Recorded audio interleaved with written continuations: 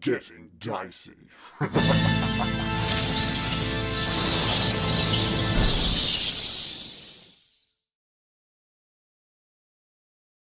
Unmute. Forgot the cow, but that's okay. It's all good. Height of the storm ticked so we can get some sounds going. All right, so I need to have a few questions answered before we go into like what is happening. I know you guys said last week you want to get a solid long rest in. That's 8 hours of resting without any disturbance. Yep. So does that mean that if the skeletons see anything outside, they are not coming in to disturb you in the bubble? If I'll tell them if they come in, if it's too dangerous for them, if they come in, just come in and be quiet and have a nap. Okay. So you don't One want of them has to stay out. So you don't want them to defend anything. You just want them to like come inside. What's the? Why did we leave them out there if they weren't going to try and defend the horse and cart? Why don't we just bring them in there? Well, before we go to bed, what do you guys think? Should they be defending or? Well, can all the skeletons even fit? Only 4. Well, I've got 5, so 1 has to stay outside. I'd say the most senior, what's his name, the former mayor? Vista? Yeah. Oh, no, Vargas. Vargas, yeah. Vargas, he has to stay outside, but he's on the western side, hopefully where they're not coming from. And we've also got horses outside. How many? You got 2 horses. 2 horses.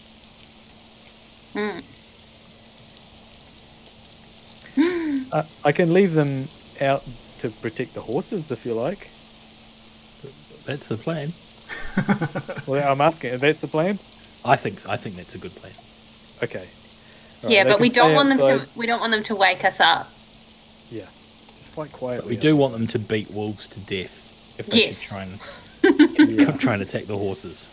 Okay. And if it's a revenant, well, you've had a good innings twice. Okay. Yeah. So no matter what happens, 4 of them have silver swords. Sure. Yeah. Gotcha. Which would be great for werewolves, as you well know. So that covers that. So the skeletons, they're not going to come in. They're not going to wake you up. They're just going to fight until they can no longer fight. If that is the case.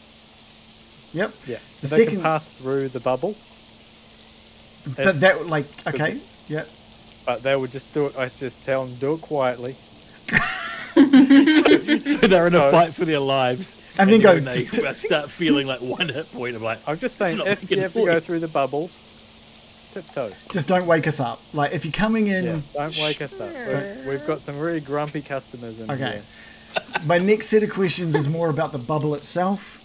It is going to be opaque, so you can't see through it, and it's going to be soundproof, so you can't hear anything happening outside. Is that correct? I think it can definitely not see out of it. I don't know how complete the sound dampening is, but I imagine you make it comfortable and everything in there, so I don't imagine it's like fucking loud. Right, everything is sort of dulled at least. I'm happy to let you decide on it because obviously it could be the difference between you getting a long rest or not. So it's kind of if you. Our goal is a long rest. Okay. Thirdly, I should say, American, you only need 4 hours of like meditation. What are you going to be doing with the other 4? Should it be a completely uneventful 8 hours? That's a good question. Well, Casimir's a full elf as well, right? Yes, yeah. So he'll be in the same boat as me. Mm-hmm. But since the bubble's opaque, we'd have to go outside in the rain to see anything outside, right? That's right, yeah. So I don't really know if it's worth us sitting outside in the rain for hours just in case something happens. Yeah. Because if something does happen, it'll wake us up. Yeah. Unless you wanted to be out there with Casimir alone, right? And not waking up the group. Oh, sorry. And no. He's like, out in the ice cold rain together. In the bushes, druid style. All right, so the reason I am asking all of this is I did, in my prep stream yesterday, I did do a lot of rolling of dice to decide what might show up and when it might show up. So there are things that could be appearing throughout the night. If you are wanting a completely uninterrupted sleep within your bubble for 8 hours, American, if you're just wanting to lock down inside that bubble for the full 8 hours, we can do that. And then once 8 hours have passed, the bubble pops open, and you can see what is around you. Yep. Yeah, is that the consensus? I think so. All right. Okay, so before we jump into that, you guys get safe inside this Leomund's tiny hut, and you have a incredibly peaceful sleep. It's so comfortable as well. You can't hear anything other than maybe just light, sort of dampened sounds of rain on the top of the hut. You can't see anything outside of it at all. And you wake up maybe like 5 minutes before the bubble is about. I think the Baron's got a really good body clock for this kind of thing. He knows that he kind of wakes up 5 minutes before he knows this spell is going to go. We're going to start the session with, you guys made it through the night. That is a level up to you guys. You're at level, we're going to move you guys up to level 9.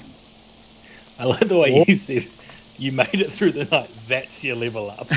Like, we got the level up. You did it. Like a baby, like a helpless baby. Oh, you made it through the night, well done, what a level up. So we really only it. get We 5 minutes warning. Well, you need to get full 8 hours of sleep. Well, you need to have an 8 hours to have a long rest, right? You need 8 hours of resting to have a long rest. Yeah. And the spell no is like Although 8 hours. You can have some interruptions and then go back. Okay. Yeah. Yeah. You can have like light talking and brushing your teeth and whatnot. Yeah. And even if you get interrupted a little bit, I think, or you have to go to the toilet. Yeah. Yeah. But you can't be like, can you check outside, do some fighting, and I'm just going to make sure this is still here, that kind of thing. Yeah. So who do we want to start with? Joe, you're at my you're at the right of me in the D&D overlay that we've got going on. Did we want to take a look at going up to level 9 for you? I guess. I think level 9 is a pretty easy, easy-ish level up for everyone. So let's take a look. I've got D&D Beyond up at the moment. Oh, nice. Did you want me to just sort of go through it and sort of let you know what was happening, or did you want to look at yourself? Yeah, and you talk go through it. Okay. Your proficiency goes up to +4. You don't gain any cantrips, but your level 4 spell slot gains a spell slot, and you get a level 5 spell slot. So you'll have 4 level 1, 3 level 2, 3 level 3, 3 level 4, and 1 level 5 spell slot now. And I believe the other thing that you get, thanks to the, what was it, the Circle of... Circle of the Forest? Oh, Circle of the Land, Forest. Forest. Okay. You also get 2 more Always Prepared spells, which is Commune with Nature and Tree Stride. Commune with Nature is pretty cool. Basically, it's a 5th level spell that allows you to basically just ask nature around you some specific questions. So you can gain knowledge of up to 3 facts of your choice about any of the subjects relating to the area, like terrain and body of water, plants, minerals, animals, or people, celestials, fays, fiends, elementals, or undead, influence from other planes of existence, and if there are any buildings, and that's within 300 feet of you. So there's one in there that's pretty good for your guys' situation, I guess, which is checking to see if there's any undead or elementals in the area. Yeah. I'm like, maybe I should use that as soon as I wake up, but it'll probably be like, I'm sensing them right outside. Yeah. So maybe, I don't think you need to cast that one quite yet. But that's it. It's a bit of a simple level 9 level up for you. Any questions about Tree Stride? Oh, what's Tree Stride?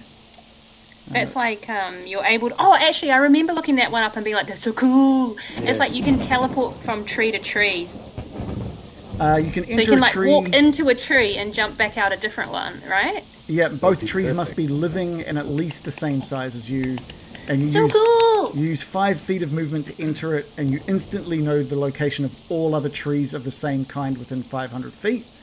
And as part of the move used to enter the tree, can either pass into one of those trees or step out of the tree you're in. You appear in a spot of your choice within 5 feet of the destination tree, using another 5 feet of movement. So you use 5 feet to get in, and back out of the same tree if you want to just get out of that same tree, or 10 feet of movement to get in one and out another. And that's pretty good. That's one action. There's a lot of trees. There's a lot in here. We're in the right place for me to show off my new spell. Yeah, so it basically gives you 500 to leave you all for dead. Yeah. Any other questions for the level 9 there, Joe? No. Okay. I think it'll just passively bump up a few things for me, and yeah, nothing too special. Cool. Baron, we'll move over to you as the wizard. Have you looked into what you get for level 9? I think I just get a level 6 spell. Level 5 spell? Oh, is it level 5? Yeah. Oh, it must be, level 5, damn it, because I've had level 4. And your proficiency goes up 1 as well. Does it? Yeah. So it becomes plus 4 proficiency now. Is it plus 4? Yeah, plus 4. Right, so they have to do a 17 save. That's pretty good. Is there anything for your arcane tradition? No. Level 10 there is. I become inured to death. Which school are you part of? Necromancy. Oh yeah, I mean, of course. What was I thinking? Level 6, level 10. Cool. Okay, so that's again a very simple and small upgrade, but a decent one with that proficiency bonus. Level 5 spell, that's and a level, good. Yeah. What does that mean for your animate dead? Does that mean you're going to have another 7 zombies following you around? True, I could cast it at a higher level because I'm a necromancer. I get 2 extra ones when I recast it and things like that. So cool. It's more efficient to animate dead, but I don't know if that really is affected with level 5. Gotcha. Next up, any questions about yours, or that's pretty straightforward? No, I just got the hard part is picking 2 spells. Is this the point where you pick the spells, is it? Yeah. All right, cool. Feel free to take a look while we sort of go over with John and Adam as well, because you might find some spells that are good for your current situation, or for wherever it is you're about to go next.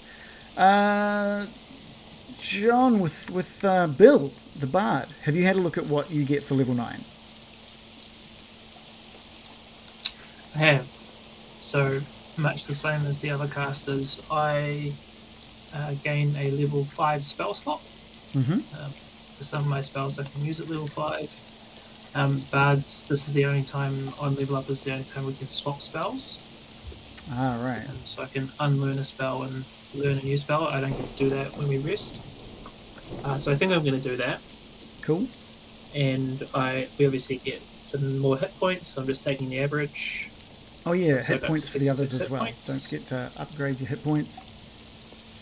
You also get... and my proficiency goes up, which makes... Perfect. Which makes my spell save what are DC your hit 17.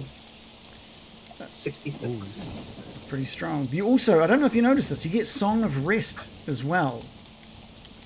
Oh yeah, I do get Song of Rest D10. We haven't had a lot of short rests. A 1d8. It goes up from a 1d6 is it D8 this one? up to a 1d8. Yeah. Okay. That's good. And with your Bard College, have you got which Bard College you were part of? Lore. I'm just having a quick check. Nothing there by the looks of things. Okay. Okay, cool. I forgot. Obviously, HP, if you guys have been using the average previously, use the average again. If you've been rolling to upgrade your HP, roll again for sure. But try and stay consistent. Lastly, Morley, the Rogue. Adam, have you had a look at what is going on for Rogue at level 9? I think so. It's not a heat. I get something called Magical Ambush. Okay. You know about this? I don't. You don't know about Magical Ambush? Please, tell me. It's kind of like this. Do you know what magic is? It's, and then what an ambush is? It's kind of like that. Ooh, boy. So, this is annoying. I had Magical Ambush up before, and now it's not showing me what it was. That's all right. So, ironically, now I also don't know.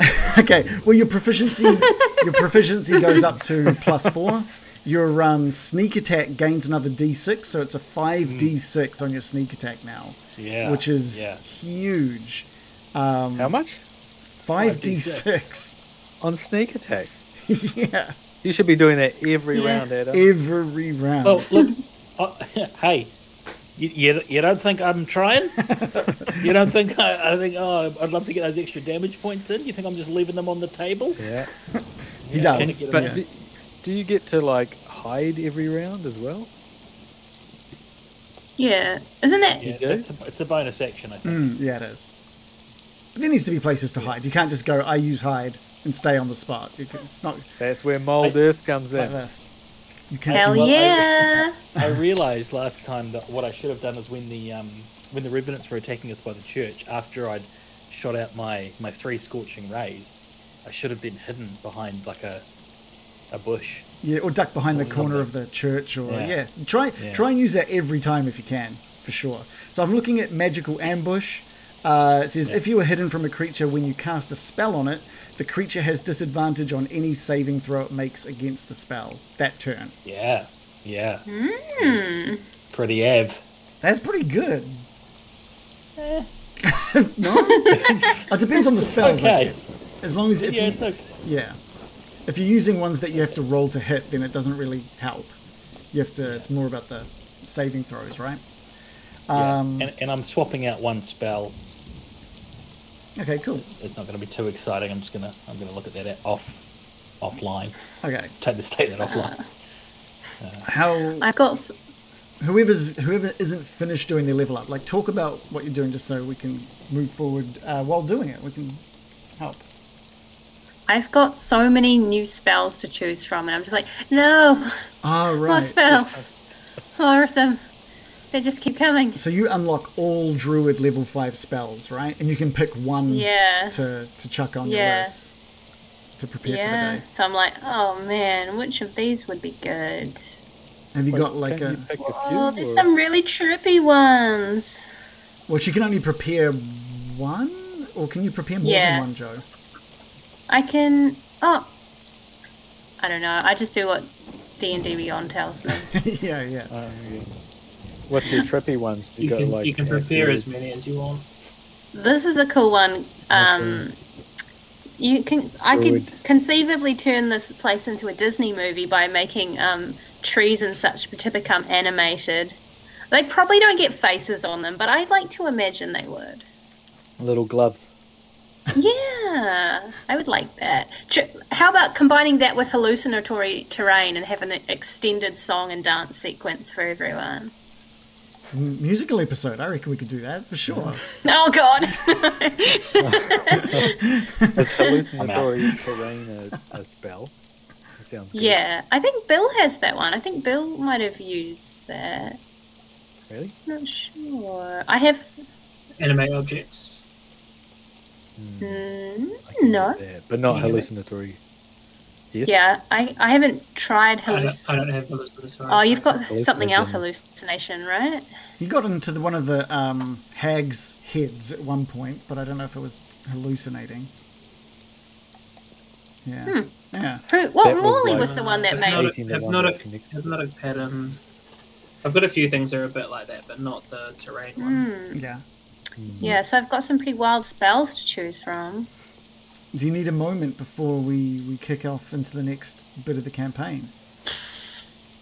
Well, nah. I'll just pick one at random. All right, just keep it open, and if you see one that looks good for whatever happens this session, then that's the one you've picked, right? There's one called... Fuck, I don't know. It sounds good, right? If you find say what? You're in a spot of bother, and you want to just kind of... completely game the system, then yeah, just do it. Yeah, that's what you do. It's a question. Yeah. Is Strahd a person or a monster? He probably thinks It's both. people definitely think of him as a monster. That's for sure. He's Right. Because there's whole person and there's whole monster. I think he'd be a person, right? Because I think he's a person. whole person is for humanoid shapes, Is it? right? I mean, he's an I think that's in the spell description. It says a humanoid. yeah. He's I can't say. I can't say. No, can't say what he is. It says choose a humanoid that you can see within range. He's definitely a Right. humanoid. He's a humanoid. That's He for can sure. be humanoid. Yeah. Okay, so if Well- he turns into a bat, then it wouldn't. Might be whole Yeah. monster. Yeah. So it depends. That'd Might be old whole bat. If bat. he's missed, you Yeah. need He hold turns mist. into a bat, he wins. He wins Bird of the Year. I can get gas. Yeah, I can get Gias as well. I was What laughing is- at the I've name heard to myself. Gias is really good, right? Yes. Is evil. I wouldn't get it though. I mean, you're basically controlling a person for 30 days. Or if they try and do what Oh yeah, the yeah. opposite of what you say, then they take 5d10 Yeah. psychic damage. I was umming and ahhing about having an NPC use it on Loris at one point, but I didn't. Yes. That would be pretty rough. You go, yes. 30 days. Yeah, yeah. My gosh. There's some good spells Yeah. in level 5. Oh my God, I've got some necromancy types sounding Oh. shit on here, like reincarnate. Oh, I don't have that. What is it? Oh. What does that do? It's crazy. Does that bring someone back to actually life, is but re- is a different thing? Yeah. That's pretty cool. Oh my God, that's cool. But it's random, isn't it? Yeah, you have to roll to see what they get reincarnated as. That's pretty cool. Well, Here's- we're getting some powerful stuff now. Yeah, you guys Here's are my becoming question. very powerful. Here's the thing, though. A lot of my cool spells cost a lot. This one costs 1,000 GP. But is that consumed in the... Oh, I yes. think we're just playing... It's consumed. Oh, it's reincarnate. It's bringing someone back to Yeah, life. Yeah, that makes Yeah, sense. I'm like, never mind, we're poor. That's why None of Bill has his diamond, I believe. He's like he Yeah. was treasuring that diamond. Oh Okay, man, so all the cool ones are expensive. Mm-hmm. if you... How can a druid get rich? Come on. True. I mean They don't they're even like metal. yeah. Gravedigger. So I remember back at the very start where Bill's dream, and we were basically this level, I think, or maybe level 10, and we picked spells. I'm thinking, should I pick that same spell, the anime spell where Steel Wind Strike and you That's teleport right. and ching ching. I mean it ching, was prophetic. So ching. Maybe. we may have been prophetic. Or there's another one called not Sunlight. It's a big old. I just wonder if it's too close to my sickening radiance. Mm. I'll find it. Okay. Well, are you guys ready for the 5-minute countdown before the bubble disappears? I guess. No. Okay. Well, too bad. The Baron is I've got a great spell. I know the spell I'm going to use. okay. Now? I can't believe. No, I'm not going to use the spell now. But can I check with? I guess this is kind of out of game because I feel like one of the more proficient magic users would have thought of this before. How come no one ever used suggestion to get Periwimple to come with us, or to get the uncle to be like? But it doesn't Just last long, does it? Well, once he's signed it away, he's not going to come Yeah, sign on the Half 8 hours. a refund. A good question though. Periwimple. I did think about that, but it felt wrong, and we were still trying to be good back then. We were still trying to be good back then. Before Barovia hardened us into the scum that we've become. Okay, here's a question. Maybe if I can get some advice from anyone typing in the thing. Dawn, the 5th level spell Dawn, or Steel Wind Strike. What's Dawn? What does Dawn do? Dawn is similar to Sickening Radiance, The light of dawn shines down on a location you specify within range, and until the spell ends, a 30-foot radius, 40-foot high cylinder of bright light glimmers there, as light as sunlight. Oh, it is sunlight. When the cylinder appears, each creature in it must take a Constitution saving throw or do 4d10 radiant damage, or half as much. And a creature must also make the saving throw whenever it ends its turn in the cylinder. And if I'm within 60 feet of the cylinder, I can move it 60 feet. What was that? Can't you just prepare different spells each day? Yeah, but I can only Can't pick the Baron two. just prepare different spells each day? I can't just pick from any of the spells. I have to, when I level up, I get to pick a couple. He doesn't have free I can reign of all change the what I've spells got like prepared. American has. It's a curse. It is. Yeah. For both of you. Like, Joe's like, I hate all these spells, and Shanna's like, No, I need don't more hate spells. them. I'm just overwhelmed. I'm overwhelmed. There's Yeah. just a lot. I might pick in a minute. Yep, that's fine. I mean, yeah, Steel Wind was pretty cool, because that was like just darting everywhere, damaging everything that you're moving past, right? Yeah, you teleport next to up to 5 creatures and hit them. That was amazing. What we know of the Anime, Baron the now, most anime. what we know of the Baron now, like, I can't see him being eager to do that move unless he's had some of Barovian Blow beforehand. That could be what he consumes to trigger the move. I do seem to teleport quite a lot, so That's maybe true, I'm that's a used good to it. Baron, you're the well. first. You're the first to wake up, and it is still pouring down. You can hear still just the gentle drumming of the rain on the top of the hut. But you wake up with like a feeling that it's only a few minutes before this bubble is likely to fade away. Okay, I'm just going to gently wake everyone up. Hey guys.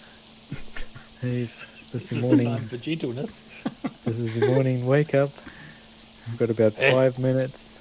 Oh God, I could have done with another hour there, Baron. Sorry. Is there anything you How about you, guys? Bill? You Yeah, how's Bill? okay? He's muted. Fast asleep. He's Sleepy. sleepy. Wake Bill. up, man! Shh. Whoa! Okay. He's awake, guys. All right. So I rolled this 2 sessions ago thinking that I was going to get a long rest. But I rolled 2 sessions ago that American was going to wake up in a winter mood.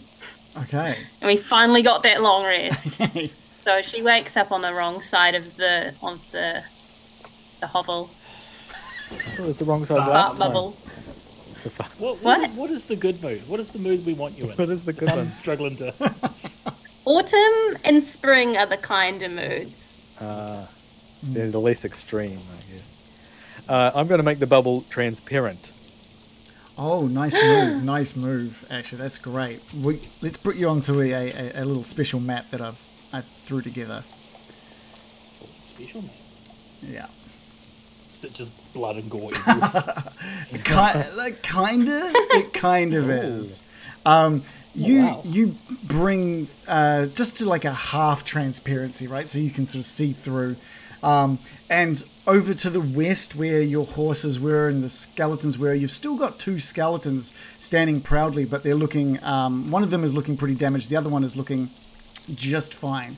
And they've got a couple of dead wolves in front of them.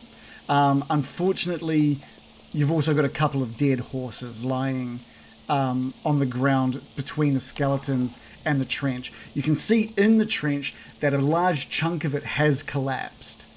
So it looks like, from your position, it looks like something could be in the trench off to the west. And you bring the audio up. You allow sound in a bit more as well. And you can hear just like ferocious barking and howling coming from that trench. You continue looking around, and over to the east, there's two revenants, like just standing up against the bubble with these 2 skeletons dead at their feet, or 3 skeletons dead at their feet.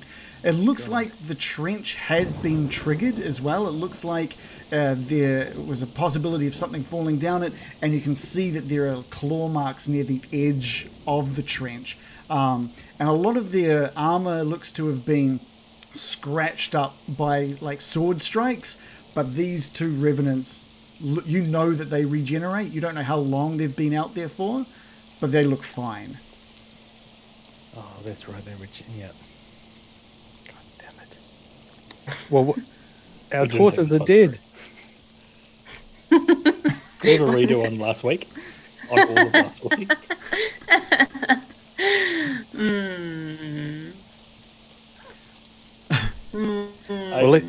Molly gives up and kills him. Well, this sort of. Never gonna win. I think that's fair. On the bright side, they weren't going to be able to make it up Mount Gukis anyway. So Thanks, Fraser. Well, always. A wry aside. Silver lining and all that, I guess. It's the best that they died now. Thank you for that. Casimir is a little freaked out by the undeads, like scraping their swords down the edge of this bubble, like trying fervently to get in, and he backs himself sort of to the other side of the bubble with a hut. While there's still time, I suggest that you all start getting a run for it, or maybe American, I hate to ask again, but maybe you can become a horse, American, and pull the cart, and I can stay in here for a little while. Once you get move on, I'll chase after you. But this is blocking their way, I think, at the moment. Yeah, but it's only going to be there for another couple of minutes. Yes, yeah. Well, I've said it before, but I shan't become your pack animal. It does not befit an elf of my stature, so I have prepared a spell. I can conjure fey spirits in the form of horses to carry us. Okay. Fantastic. And I shall! Okay. It's amazing, American. I'm going to do that. Fey spirits. But you have to leave the bubble to do it. I am a bit scared of, like, there might be still wolves out there, but I'll pop my nose out and see what's happening on that side. Cool if you could just do it with your nose. Like your nose emerges. I smell like the witch. I believe I'm going to say you have to be outside of the walls. You can't be with any part of you within this hut. I'm gonna pop out. Okay. What do I see? You see pretty much exactly what you saw before. You're seeing the trench that has given way, that with all the plant growth over and around it. You're seeing every now and then you're hearing, obviously, this howling and growling coming from the pits. Every now and then you see something trying to jump up and trying its best to try and get out, only for it to slump down back into the pit. That pit being about 10 feet deep. And how wide is it? I just want to know if it's jumpable or if we have to try and, like, if I have to mold earth back over it. It's 5 foot wide, so you could easily jump over. Okay, that. so an easy jump. Yeah. Okay. I feel bad for the wolves, but I'm not going to waste time on them. I'm gonna jump over and I'm going to call upon the spirits of nature and conjure up some horses and to get us going. Okay. The moment you step out of the hut, I die. The rest of you see, the rest of you see one of the revenants maintaining focus on the hut. And even though you know it really can't see you, as you've only made the inside transparent, Bill, you can still, it feels like he knows exactly where you are in this hut. Everywhere you move, he seems to be tracking you. It seems pretty, it makes you feel very uneasy. And the rest of you, you see one of the other revenants almost give up on the side of the hut and try and start hacking away and pushing and trying to get his knife into where the trees are, trying to cut his way in and give up and reluctantly try and slash away back at the hut, he seems to be getting a bit more agitated the further American gets from the hut. That one's after you, American. Thank you, Brian. And I'm just like, I'm calling upon the spirits of nature. Come hear my call. I'm going to get a challenge rating of half or lower for 4 beasts. And we're going to get some 4 beasts in there. So actually that gives us 4 war horses, which is pretty neat. We'll be speeding along. What's the CR rating of a warhorse? Half. Oh, that's right. They didn't have much in the way of hit points, did they?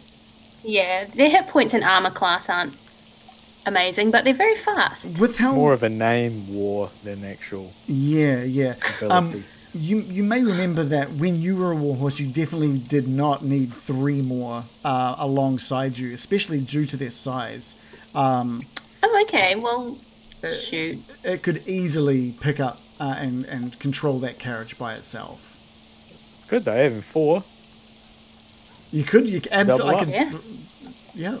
I mean, I could summon 8 ponies instead.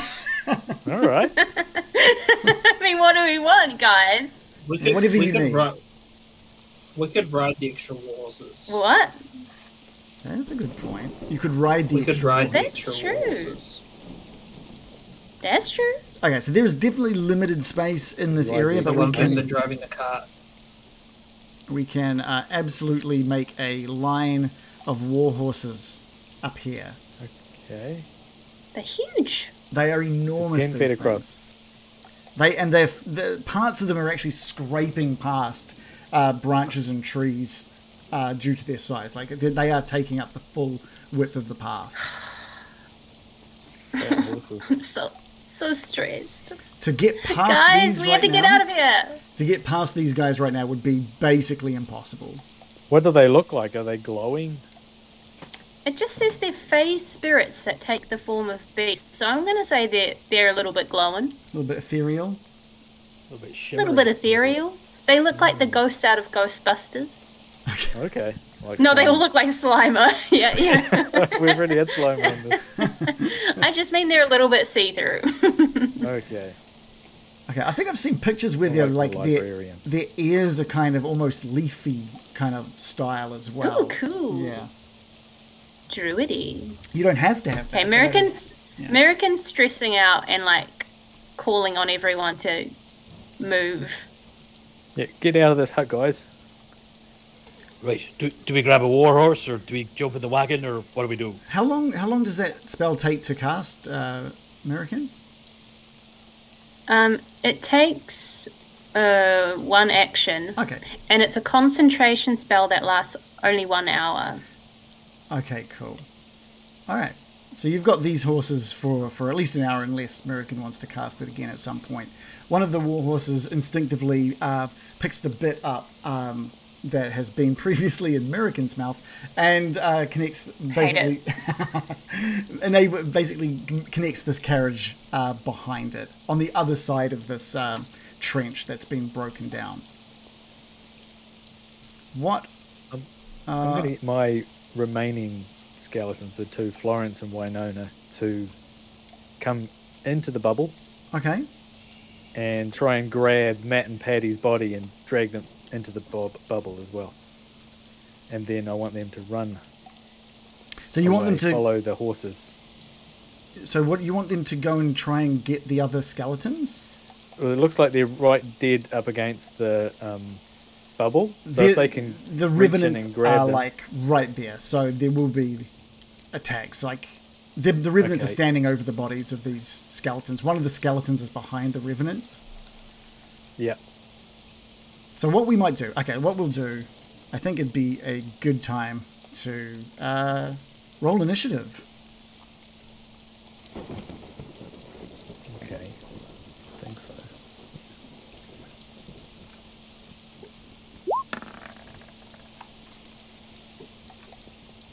$14. Okay.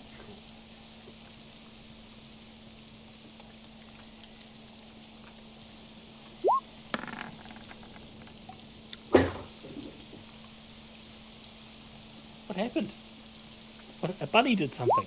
Oh, what happened? I just heard a loud noise. I don't know. There's just one sitting in the cage looking innocent. All right, how's everyone's rolls going? I haven't heard anyone calling out I there. got a 21. Okay, we got everybody. Casimir. Yep. I got a 6. I can't believe we haven't come up with some kind of derogatory nickname for Casimir yet. I feel like maybe we're losing our touch. I don't want one. I don't. Yeah, I think that would be unkind to dear Casimir. Oh, he's the one NPC we're going to treat well. Got it. I would never call him ass smear. Okay. All right, there it is. Us I wouldn't do it. We never did have that farting roll for farts that we were talking about. Oh, I draw the line. Imagine if he failed his fart roll and became ass smear. Come on. I'm turning off the stream. I'm quitting. He gets to roll the one. Okay, cool. Let's have a look. At the top of the order, we've got the wolves, who we're going to ignore as they're just going to spend their turn. They're almost exhausted trying to jump and try and get their way out of this trench at this point. So let's go to the Baron. Baron and the skeletons. Okay, so do I know how much damage those guys hit for? We've fought them a couple of times now. Yeah, I mean, Can they do 20 damage? I'd say you might. Hit? I'd say you might have to go by your memory instead of like me just giving you a figure, right? You might have to ask. You might have to roleplay and ask the characters a bit about. Do you think that they could hit them for 20 in one hit, guys? Yes. I don't know what you're talking. What even 20? 20 what? 20 20 fucking 20 wax. What are you talking 20 about? fucking wax. I'll fucking forget it then. Winona and Florence start running. They're gonna run full tilt up, chasing after those majestic horses. Oh, Sorry, Matt, Paddy, and Vargas. They're not even going to try. They're just running. They're going to run and jump. Well, and... apparently, like they'll just get killed. Okay. Yeah. Winona and Florence just take off after the horses and effortlessly jump over this trench and clamber up into the carriage. What about? No, they're going to run alongside the carriage. I don't want them to slow it down. They're not going to be able to fit sprint at the moment next to like the horses, but they can position themselves next to the carriage. Okay. Cool. And I'm going to wait until everyone else is out of this bubble, because as soon as I leave it, it disappears. Yeah. Okay. Cool. All right. We'll come back to you. The Revenants are just going to spend their time again, just tirelessly slashing at this bubble. The bubble, by the way, it's easily been 5 minutes worth of time. At the end of this round, that bubble is coming down. Okay. Bubble boy. Yep. It's Casimir's turn, who looks back to the Revenants coming through, and he positions himself sort of near the front of this bubble, and he's holding just his hand over a dagger at his side, but there is like a level of confidence to this dwarf, and he is. What? He's a dwarf? Oh, sorry. Sorry. Come on. I was thinking dawn. I was thinking like dusk elf, and it came out with dwarf. It's dusk elf. Well, so I'm going to just urge him, get out of here, run, save your life, Casimir. Can you roll me a persuasion roll? Okay, I can give it a go. Here we go. Persuasion. I got a +5. I probably got more than that because it's not up. It's 22 total. All right, you do manage to convince him. He looks at you, and you can see like there's a fire in his eyes of like really wanting to fight these things that are outside. You can see he was ready to do something, prepare something, but he gives you a nod and runs out after American and these skeletons. Leaps over. We'll say he gets to just in front of this trench. Just going to get rid of some of these dead things. Cool. So that's Casimir's move. Morley, over to you. Right. We're just running, right? We're running for the carriage. That's what we're Go doing. for it. Get out of here. Molly runs for the carriage. Pausing only to... Should I set these wolves on fire and put them out of their misery, or should I just leave them be? They've got other wolves coming with ropes. I'm sure they'll be fine. They live there now. What a relief. I just feel it's a bit cruel, but I'll just ignore that and... Look, you do get an action. I mean, by all means, if you want to just like leap over and just throw some fire down or something, like That feels bad as well. It does feel bad. It does feel really bad. Like, can we what if just we have a just head gave them, cannon that like, they scramble some, out like- eventually? okay, all right. I just jump off their head like Super Mario. Perhaps long after we've gone, they then figure out the 6 kids in the trench coat trick, and they'll stand on each other's shoulders. Yeah. And get out. Oh, Yeah. I feel like they could Yeah. dig their way out of a trench eventually on an upwards incline. You know? I just rolled for it, and they Dig know your way they know out. how to do that. That's fine. They'll be able to do it. Yeah. Yeah. Just as they starve to death, but they almost die. They figure it out in like this delirious moment of starvation, Molly's in the carriage. Molly's in the carriage. eating. Okay, Morley, great. American, My turn already? your turn already. I'm still waiting for everyone else to get in the carriage, and the bubble's already disappeared. No, the bubble's about Or- to no, disappear at the end of this round. Byram's still there. Can you refresh us on the rules? Can spells go through it? They can't, right? no, they can go over it. Okay. You just can't be in the bubble when you do it. That's all. Okay. Oh, God. I'm going to prepare a spell for when the bubble disappears. Okay, that's totally fine. That's both you and Baron readying something. Yeah. And And I'm going to be like, okay, go. I'm just going to say to Morley, I'm going to try to hold them back. He's Thumbs up. just sitting in the back of the carriage. He's Yeah, like, when's you- lunch? You get him. Should I murder these wolves? So you're readying a spell. What? So what spell level are you readying? Don't tell me the spell. Keep that a nice secret. Okay. I'm going to ready a level 3 Okay. spell. So just remember, if for any reason you change your mind, that spell slot is burnt, whether you cast it or not, because you've readied it. It's the same with you, Baron. Were you readying a spell, or were you? No, Okay, cool. You there's just no point because I'm in the bubble. cool. Bill, your turn. Bill is gonna run away. Okay, I join Morley, perfect. You two just not even stopping to think about the starving dogs.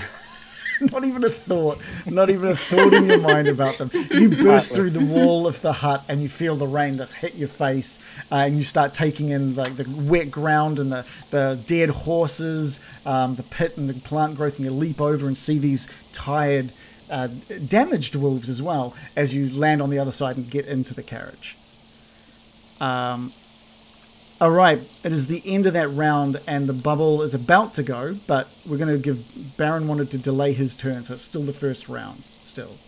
So you still get a move before this, if unless you want to delay it until the bubble Oh, it comes doesn't down. go at the end of my turn, or At the end of your turn, the bubble will be gone. okay. Yeah.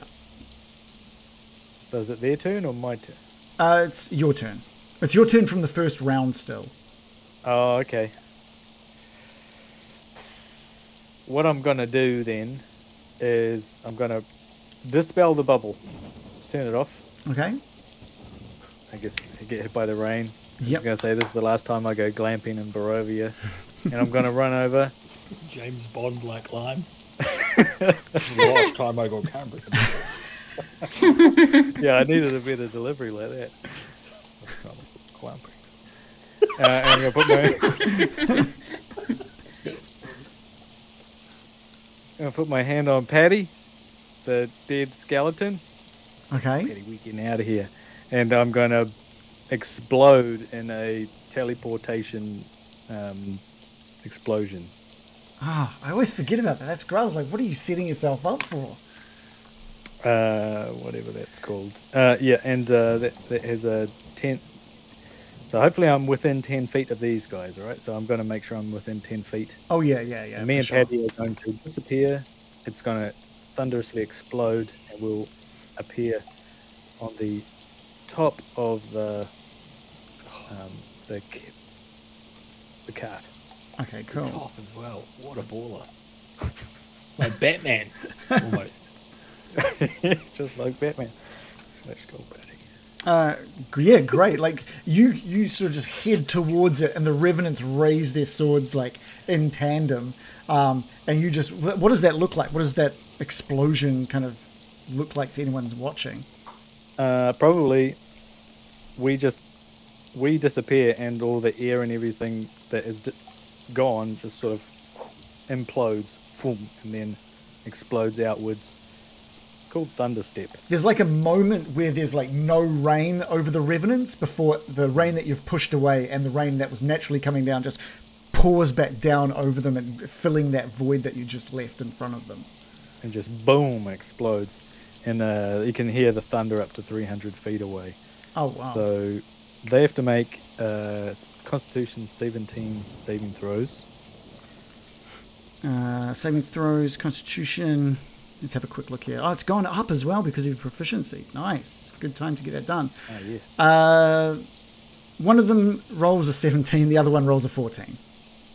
Okay. Yeah, so one of them 3d10 damage. One of them takes half.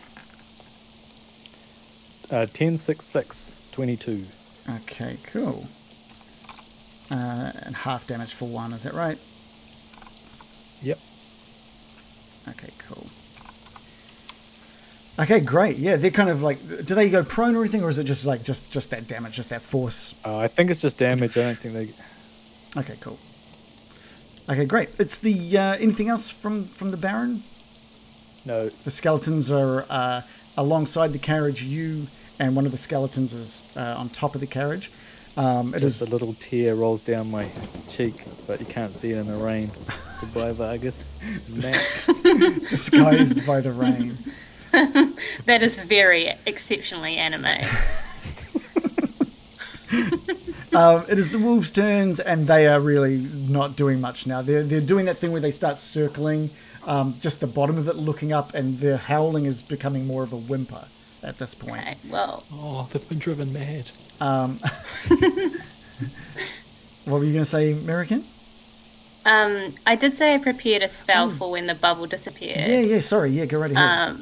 Saying I was going to try and hold them back. So she begins chanting quietly in Elvish, and she is summoning, again, the plants in the area where our bubble was and where the revenants currently are to become overgrown and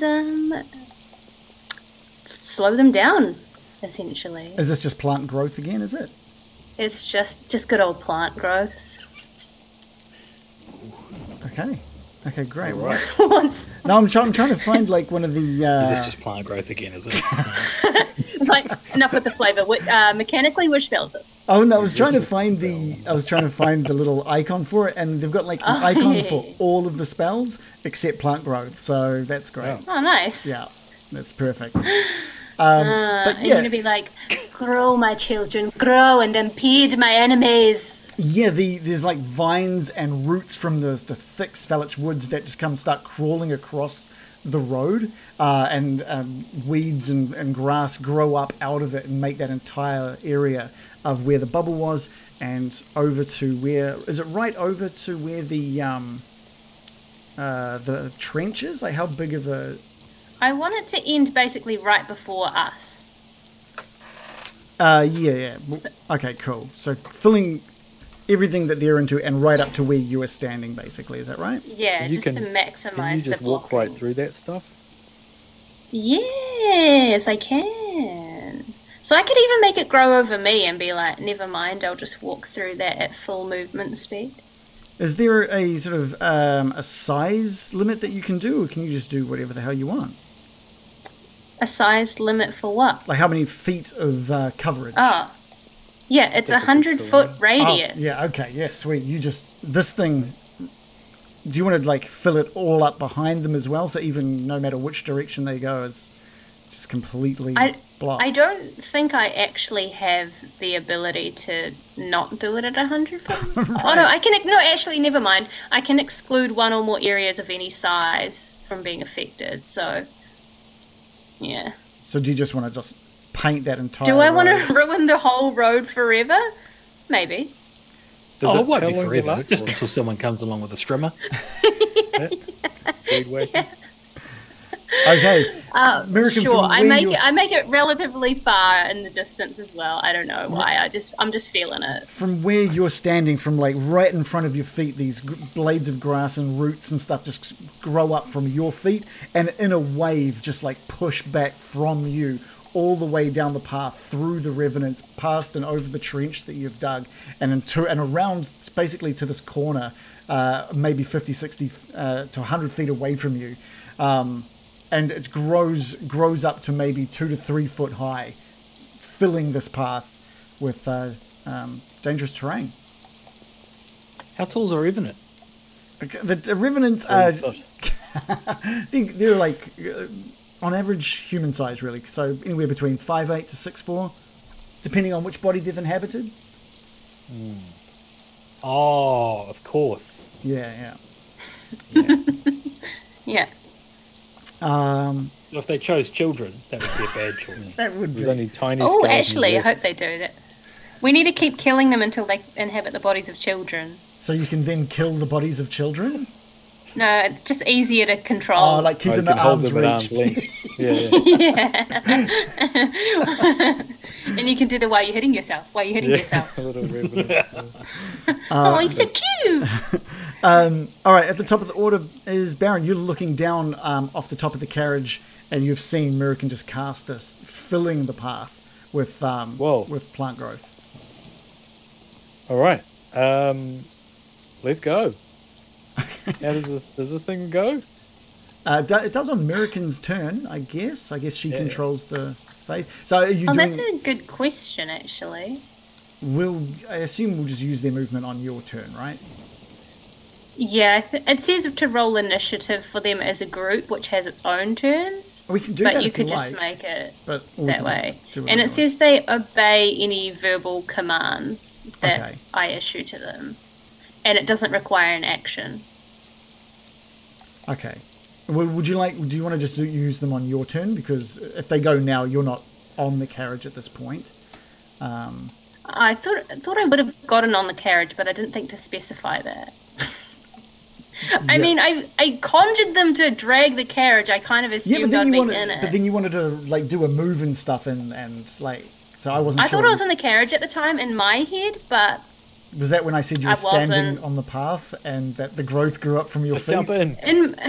in my head, Use I your was movement. thinking that I was in the carriage. Okay, well, we can. You readied your action. But- We can say you readied the last of your movement as well. So you did the spell. You turned That's around. generous of you, DM. I mean, I just. It's either that or bicker online about it. So I'd rather let's just move on. Back her offline. You're about to say, it's either that or sleep on the couch. So yeah, Yes, you'll win the game. Okay, cool. So Baron, you're not gonna do anything. You're just on top of that carriage for now. I'm going to clutch Patty's lifeless body badly and flip the bird to the revenants. Okay, you do that. Just trying to find room for everyone on the map there. It's the Revenants' turns, and they hack and try and push their way through, and they are spending their entire action trying to dash and only getting as far as they would normally get with standard movement. But it does push them right up to where Murican was standing. But that's all they get. Casimir is waiting inside the wagon and is just looking out. I think Casimir is actually going to do something. He looks at the Baron, who sort of told him to just hang back. He looks out the window to make sure that he's on there. He looks back towards the revenants, and Bill, you see just a fire congregating around the hand of Casimir, and he leans out the window, and a giant streak of fire just carves from his fingers out towards the revenant, and there is just an enormous flash of light as this fireball erupts around the revenant. What? I did fireball? He did do fireball. He rolled very well. He rolled 40 damage. Legion. I love this guy. So we're gonna hopefully You can prevent forest fires, Casimir. with it is look, it's I thought raining. you were into so nature. there, does plant growth Raining. Yeah. inhibit dex saving throws, Joe? I believe it does. No. Oh, it doesn't? What No. if you're in difficult terrain, does it? Yeah, that's what I thought. I don't know. Becomes It doesn't specify that it's. But it would It be just difficult terrain. says if about it's their in- movement. It doesn't say it's difficult terrain. Oh, doesn't it? okay, Yeah, well, read it to us, Reagan. I don't have it on me. I thought you had it on Oh, you. I can read it. Yeah. If you cast a spell using one action, choose a point within range. All normal plants within 100 feet become thick and overgrown. And then you click weirdly on D&D Beyond, and it disappears and embarrasses you. Okay. Well, okay. We'll roll It's a some. bonus action. We'll roll some dex saving throws here, just for the revenants as they see this thing streaking towards them. And they both failed with a roll of an 8 and a 6, so they both take 40 damage from Casimir's fireball. Whoa, that is a good roll. Which is pretty huge. They're going to be after you now, Casimir. They're not. He's just going to leave him up the mountain and just be like, look, Kill okay, them. you just stay here. You'll be safe here. We'll go back and look after the revenants. Morley, over to you. Yeah, I look back at the revenants, and I take my little wizened old hand. No, that sounds like my hand's useless. I take my regular muscle bound hand, and I cast Crown of Madness Oh, on one of them. It's exciting, isn't it? it is. Yeah. Yeah, I've just dropped it in the chat. One humanoid of your choice that you can see within range must succeed on a wisdom saving throw or become charmed by me. Target is charmed in this way. A twisted crown of jagged iron appears on its head, and a madness glows in its eyes. I probably shouldn't bother reading all this, because then you'll just say, oh yeah, they saved. So you Maybe just roll, and then I'll tell you what I want them to do. can I stop you there? They can't be charmed. So you do your spell. The crown of thorns appears and just like it shatters over the tops of their heads instantly. That was going to be as good as your thing, Casimir, but we're all learning together. I'm I just don't, going to I don't say, think anyone's ever tried to charm any sort of undead creatures yet. But with how quickly that snapped away, you kind of feel that maybe these kind of things aren't going to work on undead creatures. yes, they're undead. Can't I'll add that to the charm old diary. Cannot be charmed. Thank you, Morley. No worries at all. Thanks for telling me, give me that heads up as well there, Brian. That would have been great about thought it was obvious. but 3 days ago. Anyway, I'll park me arse up on the carriage and off we fly. I think it was charming, but You charmed the Baron, okay? it's their personalities, not you. Not a very reflection on you. my very limited spell slots. That was one of them. So Well, you got them all. You Glad did you get had them a all lot. refreshed on your long rest, so hopefully that helps. yeah. American, back to you, and the Fey horses.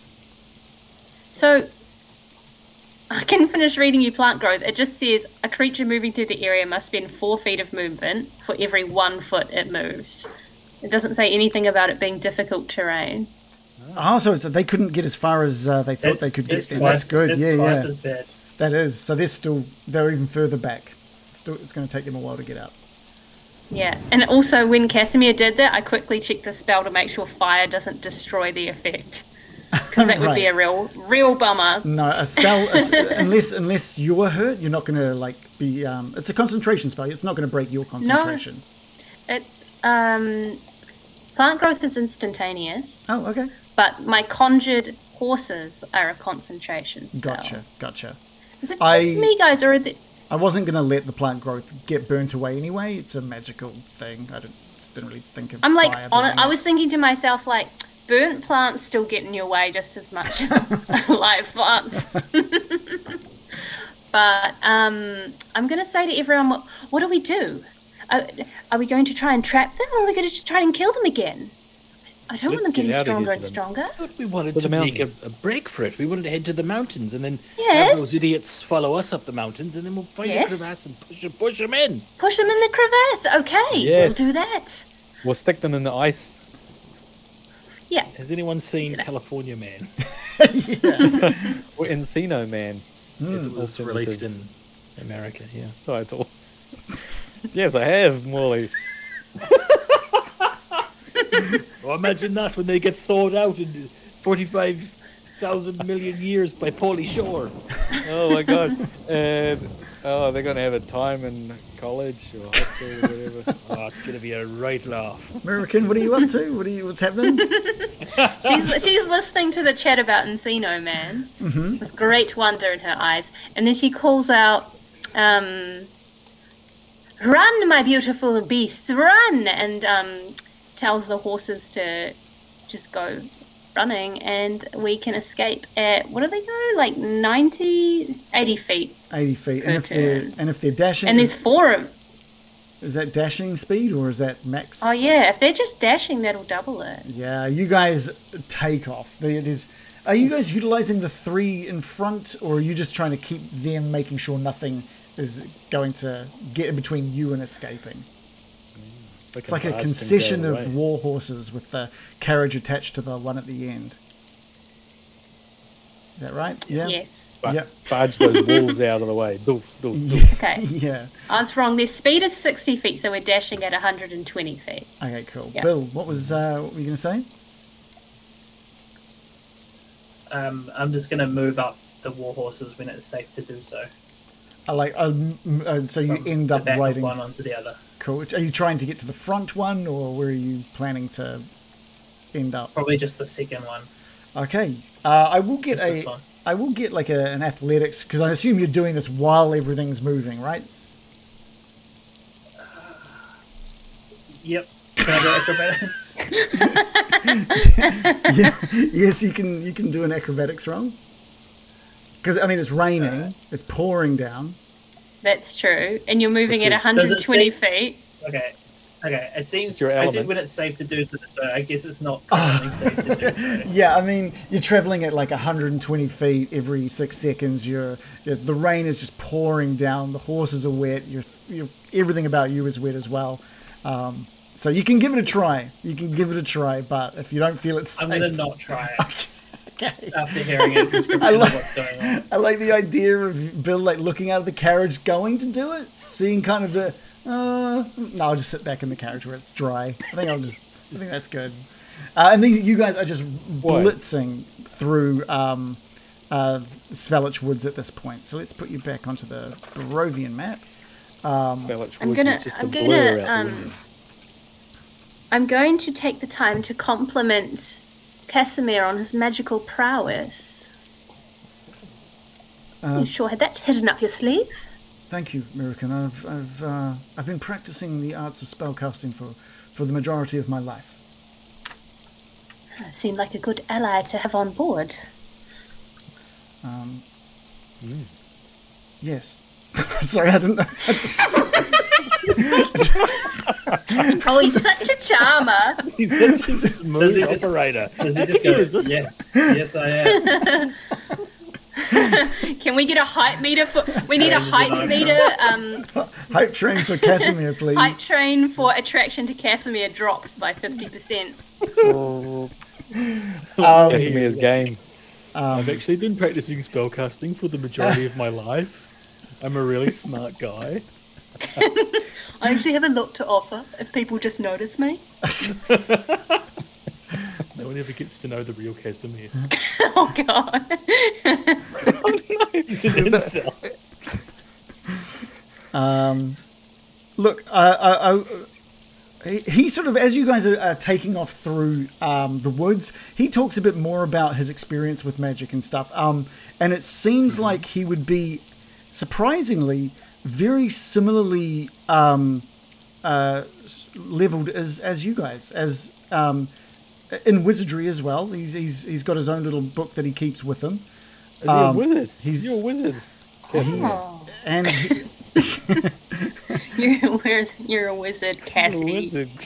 you both. The more you talk to him, the more you realize you've both been.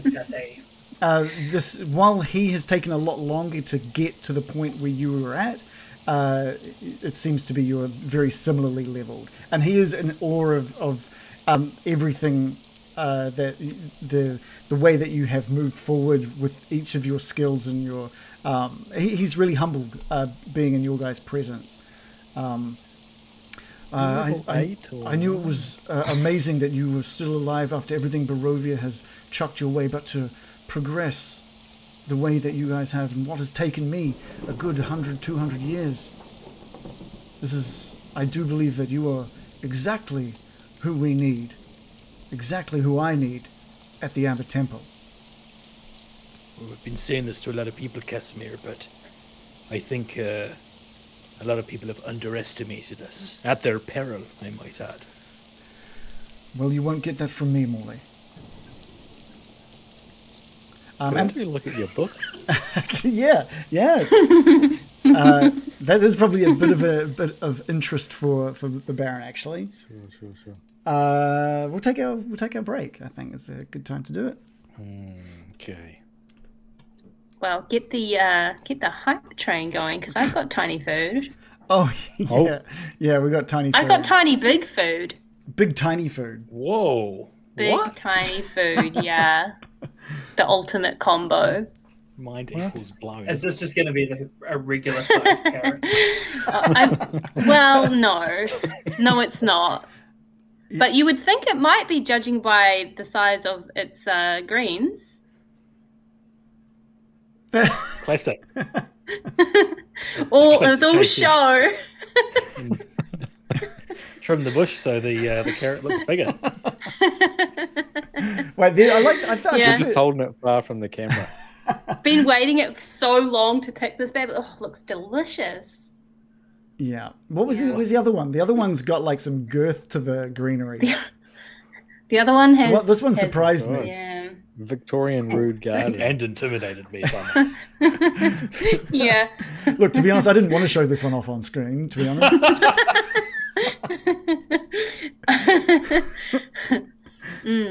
So, Exhibit B. Look how thick that stem Look at the is. size of that stalk. Okay, The stalk guys. is as big as the carrot. It's not that big. Pretty puny, if you ask me. Adam comparing himself to baby carrots again. Great, that's great. I also I have a carrot that I'm growing that I'm calling Project Chode.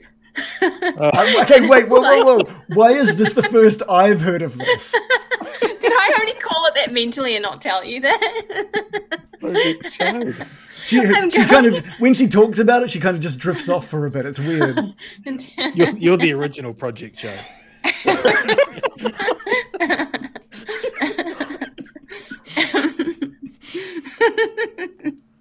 I liked what I liked.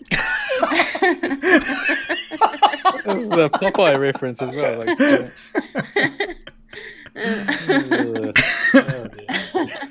How many vegetables are you guys growing? Because it seems like you harvest like one vegetable every 3 weeks. That sounds about That's right. about right. That is about right. Yeah, that's Absolutely the level I'm impossible. We're brutally undernourished, by the way. We get one vegetable to share every couple of weeks.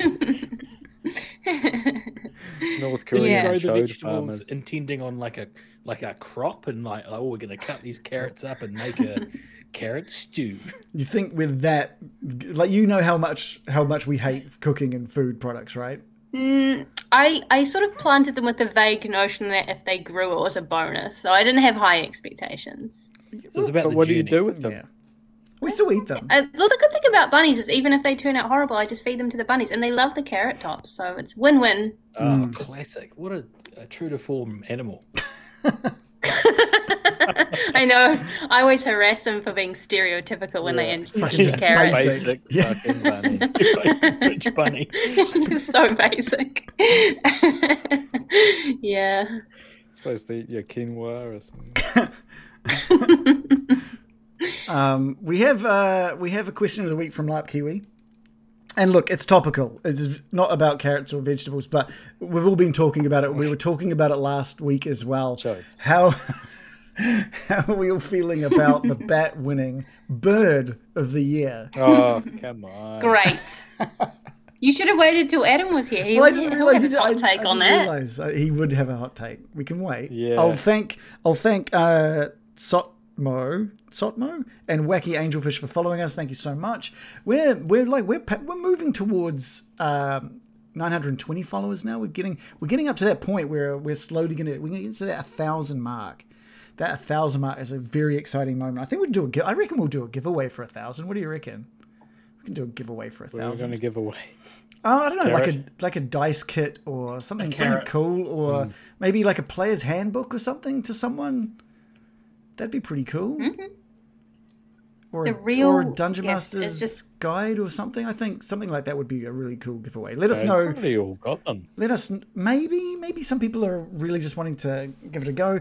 In the chat, let me know what would make a good giveaway that could You're just going to get around- some ludicrous answers. Yeah. They're going to say like $1,000 for chodes, 1,000. that carrot, something like that. Give away your show. I didn't even get to explain Project Chode. Oh, yeah, you didn't. Sorry. Didn't you? My No, we just ripped into hypothesis. My hypothesis is that if I grow a carrot in an extremely shallow pot instead of in a garden bed, it will make up for in girth what it lacks in length potential. Okay. So that's what I'm trying, just for fun. Sort of like the cube watermelons. Yeah. Have you seen the Frankenstein head watermelons? No. They look fantastic. Growing a melon Right. inside like a mold of a Frankenstein head. Is that so it works like that? Yeah. It just grows to that shape. Grow them in 0G. Yeah. By the way, Zero G it was Waffles that was giving us the question about bird of the year. So I feel great about the bat winning. I support the bat. I've always supported the bat. yeah. That's I all knew I have the to bat say. would win. Well, see, this was the thing. People are like, the bat was literally always going to win. It was always going. It was all about I letting the know. bat win, basically. I didn't think people would be open-minded enough to vote for the bat. There's But enough New Zealand people that heard surprised about me. it, yeah. How, What do you think, Adam? Bat as bird of the year. What? The bat winning bird of the year.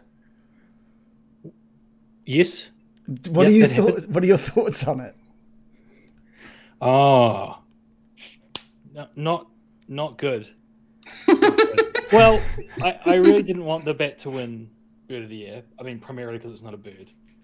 But Being the then- main And thing. secondly, why? Because I don't like bats. Okay, here we go. Truth comes out. You're going to say some of your best friends are bats, but No. None of my best friends are bats. But then I've had a late change of heart, and it was actually all down to the photo that Joe shared in the chat this morning of the bat with the crowd, and I was like, oh, he's pretty cute. He's not a bird though. No, I know. It's like still fuck him and like shouldn't have won, but like softened a lot. Like I was gonna be like marching to the steps of Parliament with my protesters, but 50 dead bats throwing their steps. Can't be in the competition now. They're all dead, can they? It's an endangered Now they're species. endangered. Isn't that why it's in the competition? Because it's doing so badly. Mm-hmm. I'm glad you've softened towards the bat. He's a very precious boy, and I wish him the best. How many of them are there in New Zealand? Do we know? No idea. Scott, I just want to know how many bullets I need to pick up.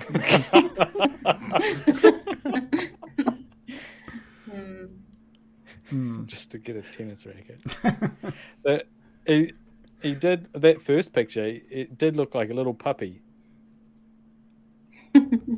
Not the one with really the crown, but the other one where someone's holding it in their hand. It's got like a little. Looks like a squish nosed dog. Yeah, it's got a little pug. open mouth. Because normally they have, you see the picture of a bat and it's got a weird like pig nose. They got crazy noses. Yeah. Is my mic still lagging? Like really badly? I think there is a decent lag. Yeah, for sure. Alright, I'm just gonna restart while we finish up break. Okay, there's another question that we got from Ooh. No, that was the Foolish Fool. Lucky we did have a question, but it was just reminding me that Waffles asked the last one. The Foolish Fool asked, Morley, how do you feel about being completely surrounded by full casters instead of like you've only got some abilities to cast mix and matching? Yeah, well, I'm glad someone has finally thought to ask the question. I feel a little bit inadequate, if I'm honest. Yeah? Yeah. Well, the game isn't built to be like one person being better than the other, right? So there should be a lot of advantages that you have instead, right? Absolutely, but it's just like in real life, right? I'm envious of some things my friends have, even though they probably have problems I don't have, and I have things that they would be envious of. But yeah, in the game, that's true. In the game, I do feel like you guys have so many spell slots and so many options, and I have quite limited spell slots. So when one of my spells doesn't work, it's actually a huge deal, Right. and I'm like, well, I've only got one more crack at that. Like, Yeah. True. This is what you're saying is why I don't like playing as like fighters and barbarians and stuff. There's only so much you can do with a sword. You've got, I can hit 3 times now with the sword or do that kind of stuff, but it doesn't have that kind of flavor to the battle that I personally like having. I like the variety and being able to do cool, fancy shit when I play. So I Although, I mean, Magic. What's that? Sorry. When I first started playing D&D, I think because it's quite complex and there's lots to remember, and especially if you're playing with like people who play with components, there's a lot to remember with spells, and I didn't like them at all. So I always picked fighters characters that didn't even need magic. And this was like the most magical character I've ever played, and even that is like pathetic compared to like Baron. how did they play with components? Were they playing a different edition or something? No, like you need to have certain things on hand to do the spell. What? Who would choose to play that way? Yeah, because they That's kind of nuts. replace that for the most part by using like focuses, right? So you don't need a pinch of salt and a thing of sprig of herbs and all that kind of stuff. You can just use a focus. It's only the big things like a gem of 1,000 gold pieces that really you need to have the item. But for all the smaller things, you can just fudge it by using your focus, basically. Did this DM make them do item management for how many pinches of salt they had left? Oh my gosh, I would never play in that game. No, and I only played like a couple of sessions with these people. It was a small work group. But my point is that magic is a lot more complicated, just generally, than whacking someone with a sword. Yeah. I mean, like, so we've got some people in the chat that are, I think, defending rogues and some of the melee stuff. Like they're saying like the 66 sneak attack is huge and super damaging on top of whatever you do as well. So if you can get that in, if you can find a means to get advantage, that's huge for even if you're just using a bow and arrow.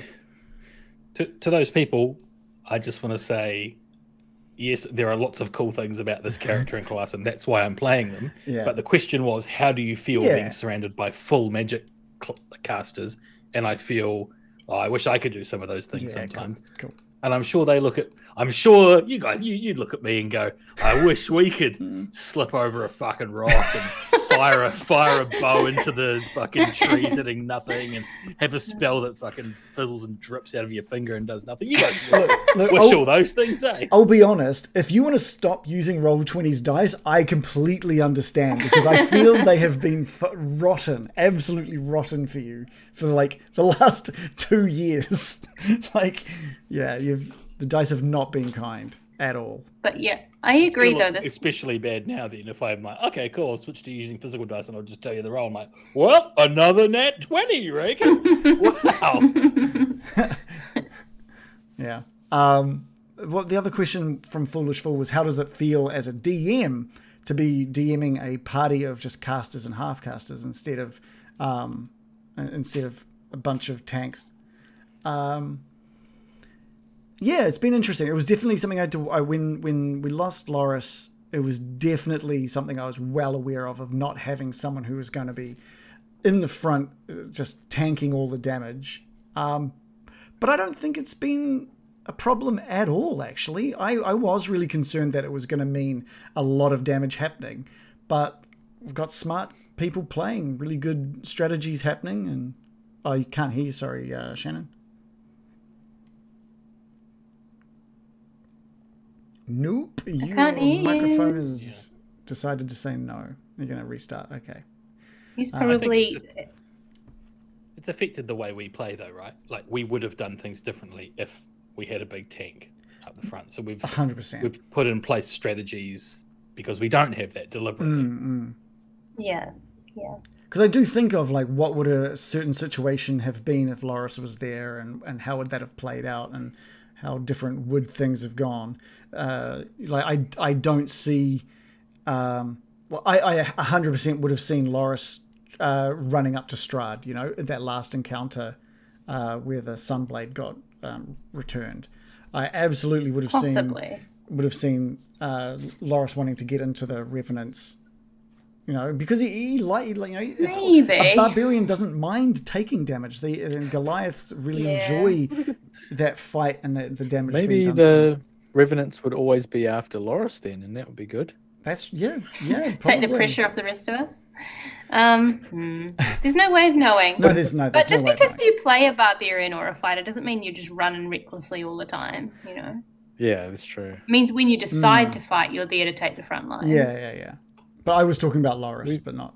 I mean, I'm trying to be diplomatic here. Does the opposite of what you expect. It's true. Yeah. There's no knowing. That's true. Expect the unexpected. Yeah. That's true. Waffles is also... The skeletons have acted as a bit of a wall. Yeah, they've been great. They've been so good. They have absolutely replaced having any sort of tank. You've only got, what, 3 now? 2. And a dead one. 2 and a dead one. Yeah, sorry, yeah. Yeah, I was expecting you to lose a couple. I didn't expect this many to drop off. Didn't you? No. I kind of... You can have 10, right? I can have more now. More than that. But it means that I have to definitely spend a certain amount of spells every day to keep them around. Yeah. I don't know. I was going to say, the reason I wasn't expecting you to lose so many is I didn't expect you to run from this one. I thought this would have been you're all refreshed, you're ready just wipe out these Revenants, and then you can just bring your skeletons back to life. But I did kind of what I rolled was the wolves showed up at 2:30, the Revenants showed up at about 4:30. So the wolves, the first 2 wolves, because they were heading as a pack down the path, the first 2 didn't see the trap, they didn't see it, they fell in, the others leapt over and started fighting with the skeletons and the horses. They managed to kill the horses before the skeletons killed them. On the other side, when the Revenants showed up, one of them fell in, and then the other one leapt over, helped the other one out eventually, like after taking some damage from the skeletons, but fighting back. It was basically 1 Revenant against 3 skeletons, of which he ended up wiping them out over 6 rounds, I think it was. And then every round he was regenerating, so every bit of damage the skeletons were doing, he was getting 10 back each round, and to which eventually the one behind him got assisted out of the trench, and they waited until the bubble came down. So that was all what was planned out. That was all dice rolls and sort of talking about what likely would happen, using average damages and stuff like that. Mm-hmm. Yeah, it was cool. Was this in your prep session? Yeah. All right. Oh, did you do the whole thing? Play it out? In the prep session? Yep. Oh, that would have been a great prep session. Certainly for us. But, that would have been a good one to watch. Yeah, it was good. I like yesterday's prep session was good. It was a really good. It was a much longer prep stream than I'd normally do, but we got quite a few people watching and sort of helping out and talking, and it was great. It was a good one. I wonder where John is now. John, I have a feeling. Might be restart. Oh, here he is. Here we go. That is Good like timing. magic. Yeah. Wonder where John is. Bink. Also, NZ Waffles just wanted to let us know his long overdue reminder that we're all amazing human beings. He's including everyone in the chat as well. Everyone's awesome, which I totally agree. Everyone's super great. Overcorn says, I'm curious for how you change your game for streaming compared to either around a table or just private online game. Do you feel you have to create more visual content? You always seem super relaxed in the game, which is really great, so it never feels like it's forced. I don't play in real life. This is basically all I've played. I've played in person maybe 3 times, I think, and it's always just been theater of the mind, no maps, no minis, no just the table and the DM and dice. Well, 2 of those were with me, right? Yeah. So I thought, oh, wait, maybe I've played 2 other games. So 4. I played 4 in person, I think. Oh, he forgot about the one with me, guys. No. Completely forgettable experience. No, Adam was a great DM. His characters, his NPCs were absolutely fucking perfect. Oh, you Perfect. DMing? He was so good. It was a homebrew world. It wasn't very good in the sense of story or knowledge of the game, but I can do a funny voice. I guarantee you. and they were very good. They were very good. But John introduced me to D&D, and he introduced it to me via Roll20. So this is just how I know D&D to be played. So I guess I'm quite relaxed and quite natural with just using Roll20 now. I don't know about the rest of you guys, if you guys play many in-game sessions or if it's all just online. I started out playing in Test my person. mic. Oh, sorry. You go, Adam.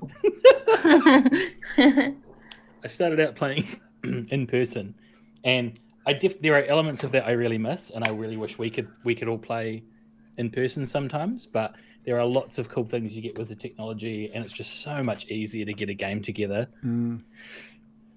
Yeah, it's awesome. How about you, Shannon? So we'll go to Bill. John, why don't you tell about your sort of gaming? How's my mic? Is it any better, or is it still a bit laggy? I think it's still laggy, but we can deal with that. Okay, sorry about that. That's all right. So Shannon introduced me, and we used to play in my apartment once a week with some other fighting game players. For how long? I think we played for like 2 or 3 years. It was a long time. Yeah, it was a long time. And then that was in what's it called? D&D Next. Yeah, it was actually the 5e, the 5th edition beta. Ah. So 5th edition was about to come out, and we were doing the beta. So our feedback created the products that we use today. Yeah, because Kim's cleric was OP, and I put in some feedback. The only feedback I put in was like, this is... Because Kim is like very mechanically minded, you know? So he was like getting everything out of it he could. And it was pretty tough, wasn't it, compared to most of the characters? It could literally do everything. Yeah, that's right.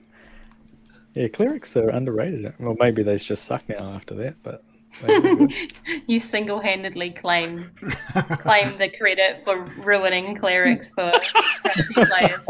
Yeah, nobody. I did look online. Nobody plays clerics anymore. Surprise, surprise. When so I yeah, so we started, played that, and it was then clerics. Go, John. sorry. Oh god, it's like one of them interviews. Yes, go on. Yeah. So after that, we hadn't played in a while, and I really wanted to play a game.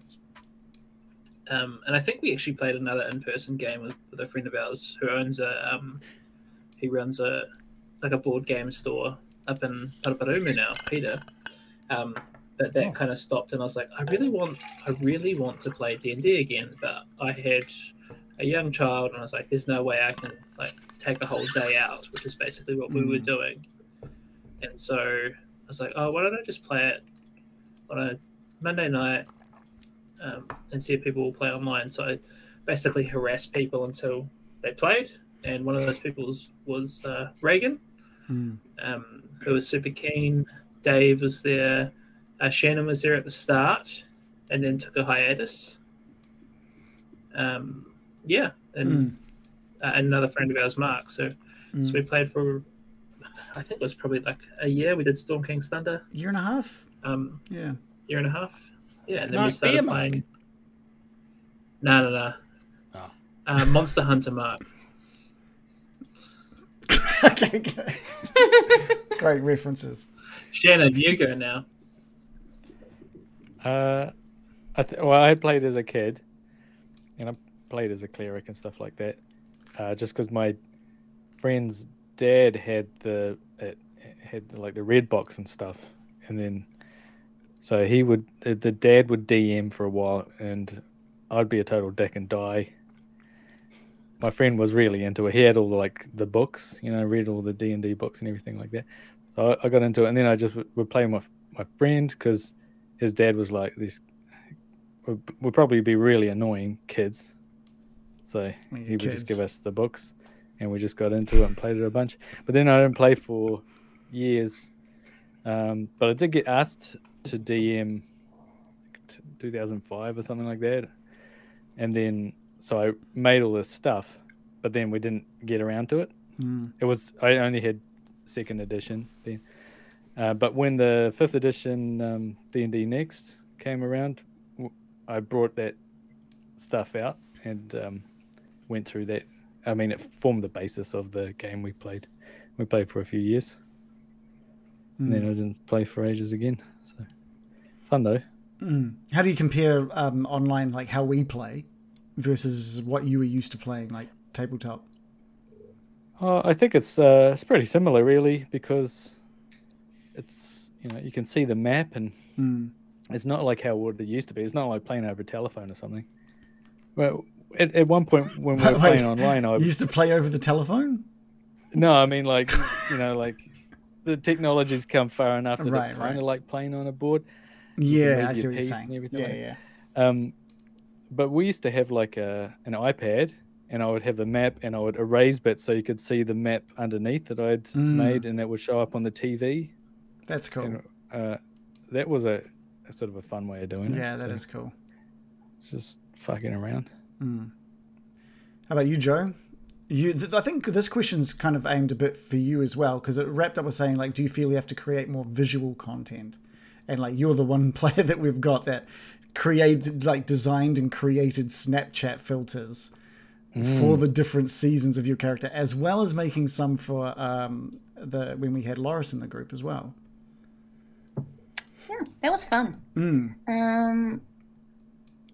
I like the dress-up aspect of it. I think you could do it in person, but you'd have to have buy-in from everyone. I would love to play in person with this group, but with minis and maps, and just go hard. I would, if I was to play in a real game in person, I'd be like, so we are dressing up, non-negotiable. I want it to be as cringe as possible. It needs to be as cringe as possible. Okay, good. That's how I would do it. I think it would be so cool for us to find a means to get like 2 or 3 cameras set up to like a little laptop I can have on the side, and just get us all in one person's house, set up the cameras, and just go live like we do right now, but with us all in the same room with a couple of cameras set up to show a map and different people sitting around the table and stuff. That would just be fucking amazing. If we could do that sometime next year, I would love that. I don't think Call it Project Chode. Anyway. I have one more thing to say. Yeah, cool.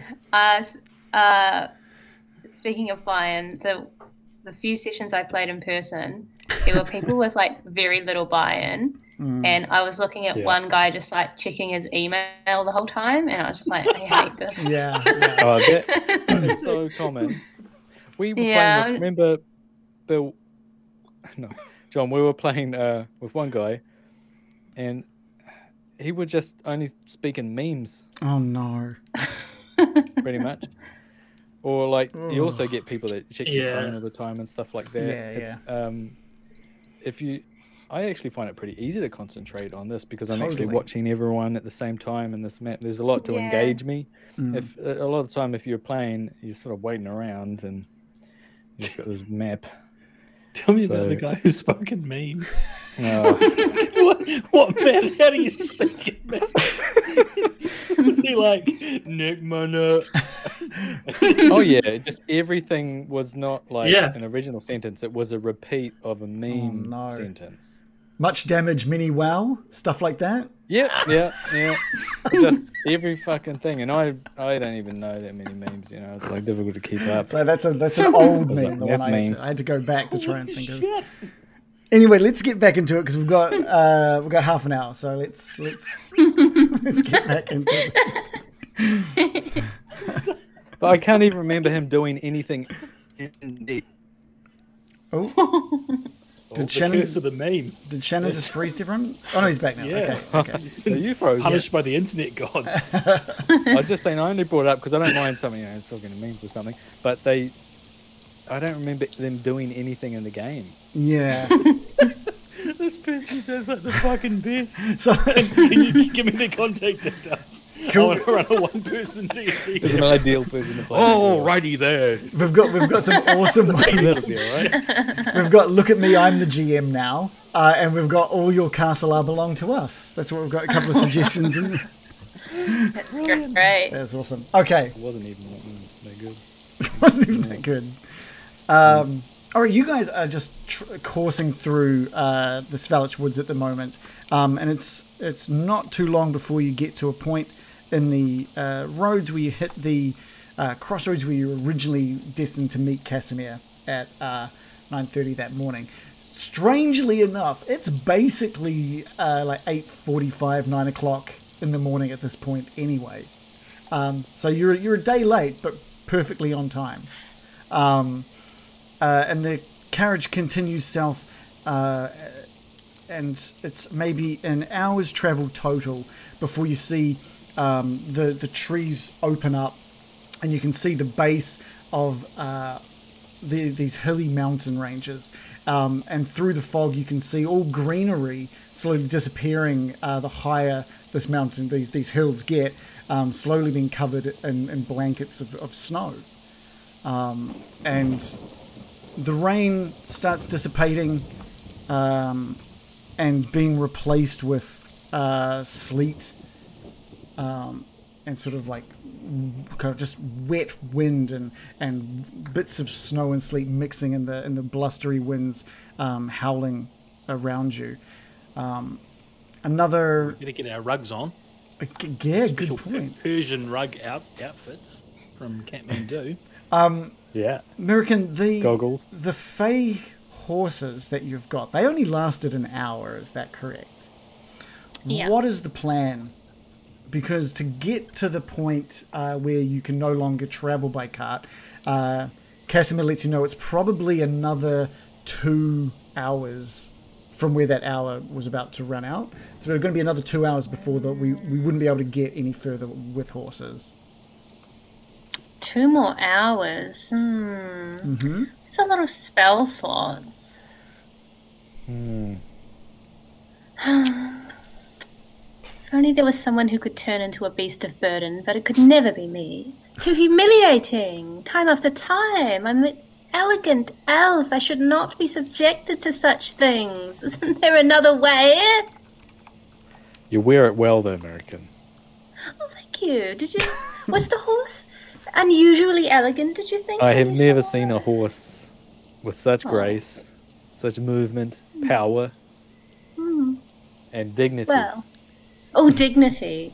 That's what I was going for. So maybe I could be persuaded. Does anyone else think about how the horse looked really regal, perchance? I was thinking it looked very similar to some horses I've seen in a small port town that were known for their dressage champions. I was just thinking dressage championship. Oh, right. Well, maybe it's not such an onerous task. After all, if you all appreciate the natural grace and beauty of my form as a horse, maybe I'll do it after all. I call upon the spirits of nature. I'm going to turn into a horse. The Fey horses Yes. slowly they slow down, bringing the carriage to a halt before the Fey horses slowly sort of twinkle away into nothingness. Oh, they twinkle. I like They do. that. American, can you turn into a centaur? There are no centaurs in D&D ever. I imagine a druid would find a centaur an affront to nature. Should never be. What are good prudent. animals for mountains? Like a yak. You could turn into a big yak. Goats. Yeah, goat. A goat. But An I kind of abominable can't- snowman. I think the cart can't come with us up the mountain. The path. So the we path, don't really need a The path will narrow to a point where the cart will, unfortunately, be restricted. Well, that's that then. All right. Well, we'll keep Do a lot of going. people come up here? What was that? Sorry, Shannon. Do a lot of people come up here, Casimir? Not to my knowledge. No, that's quite perilous. Most people don't have the means to equip themselves with enough warm gear to enable the trip. Very remote. That too. Not gonna. Okay.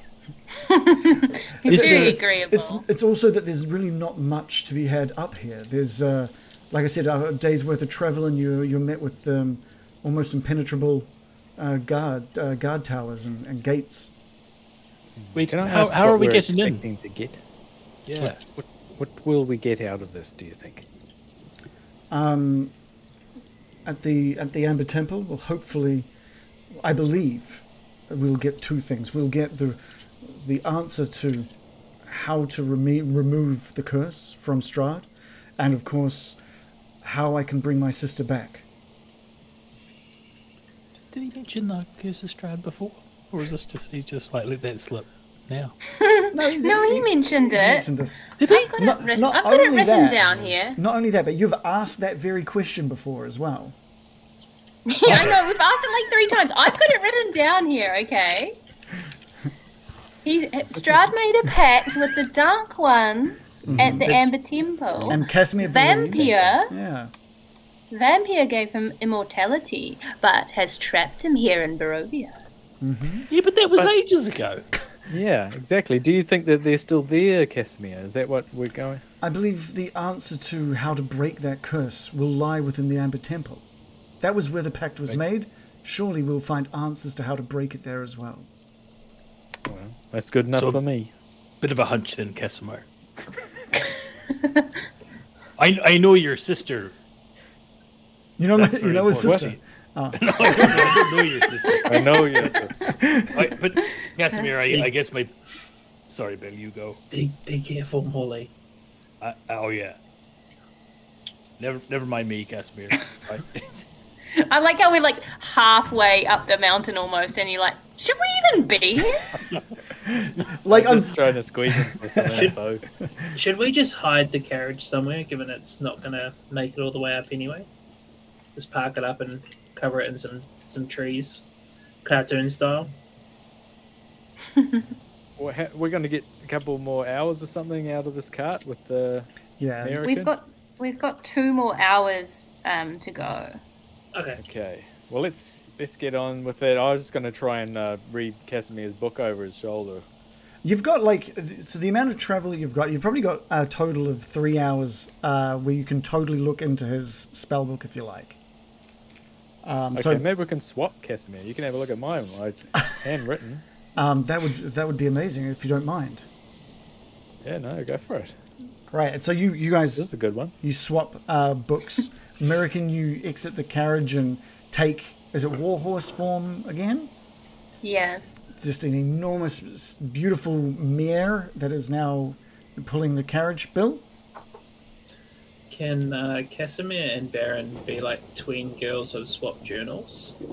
They're just like giggling over each other's handwriting and spells and stuff. Oh my god, you've got radiant sickness.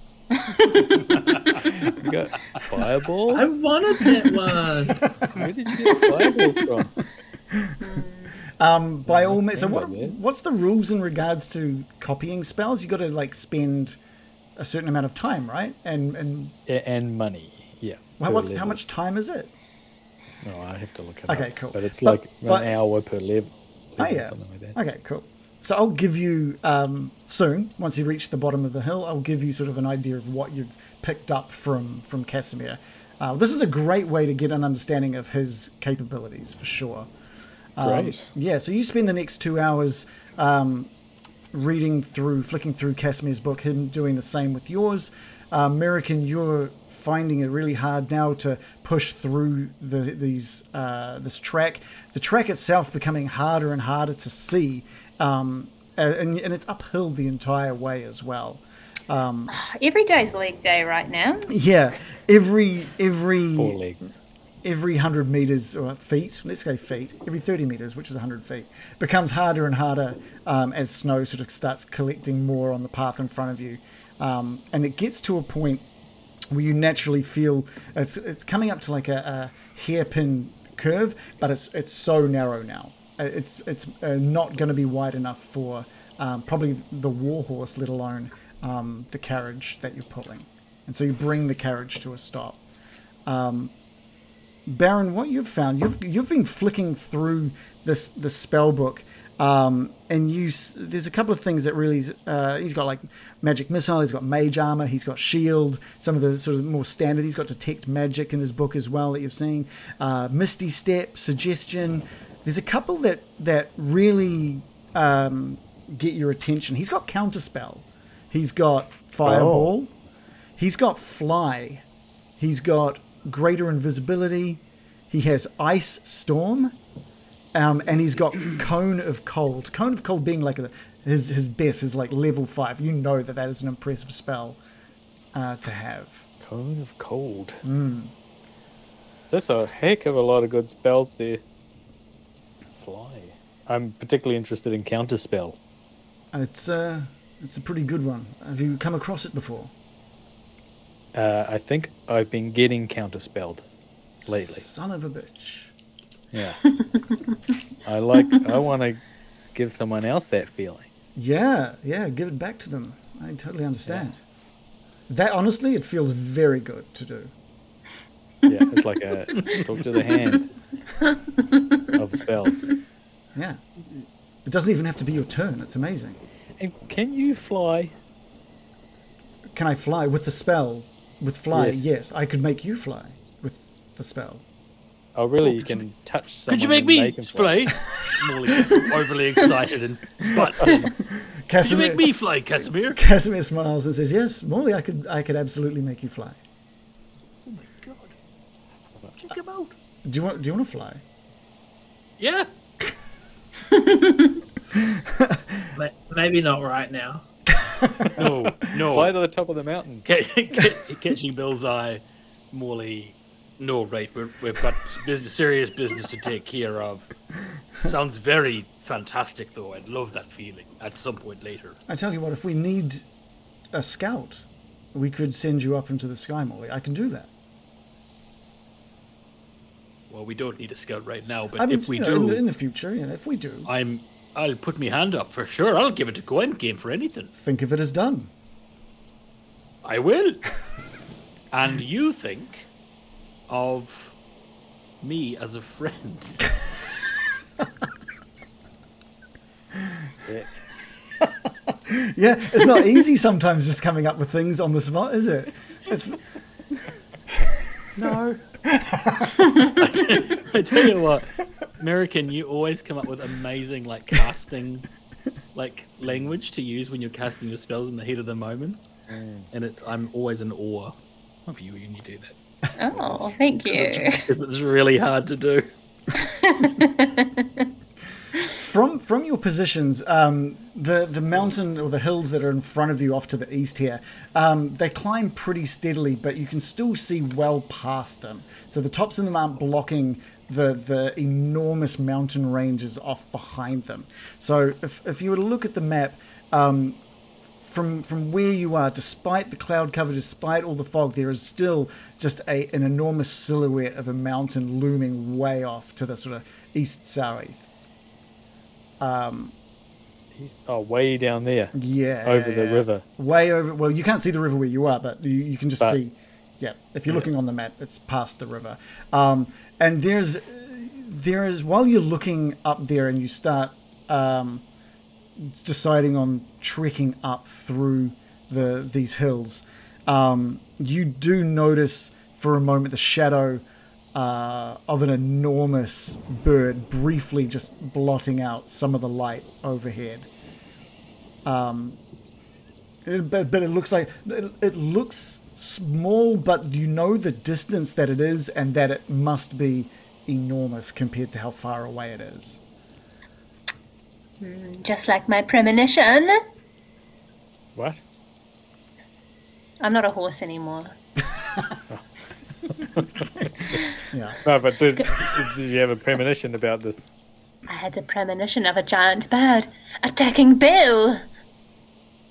Bill? Oh God. It's got it out for you, Bill. I'm gonna get as low as I can while we continue moving. The cheer sounded like a. It was perfect. Yeah. Give me an attack. We've had a lot of trouble with birds and things in Barovia, and this looks even worse. So. And bats. Bats, mist, but birds. There's been a lot of birds. Okay, cool. Okay, great. So, A lot of birds. Observation Good point. from. They're definitely there. I've actually got a 20 intelligence. So let's just get a move on up this before we freeze to death. Bill, Yeah. don't get even, please. from here on in, it's going to be a good maybe 10 hours worth of trekking on foot. It is going. Christ. It is going to be incredibly treacherous. The winds and the snow and the temperature, they're going to be it's going to be a painful journey. So I hope you're ready for this. I mean, I won't. I've got my ring of warmth. It's fine. And your warm weather gear should hold up pretty well, but it won't stop this from being incredibly difficult. And he starts. Thanks for the pep talk. And he starts crunching through the snow. And Runs off. Skipping through with the his snow. with his shorts and tank top on. He's like, I'm fine. He wears a tank top. Well, he's got the ring of warmth. He doesn't need. Yeah. Let me doesn't think need what the sexy hype clothing. train's doing. I'm trying to Booty sex him up a shorts. little bit. I'm trying to sex him up a little bit for the viewers. No, he can cast Bill fireball. He's got little booty shorts on. He's great. There's a mesh. Blowing in the blizzard behind him.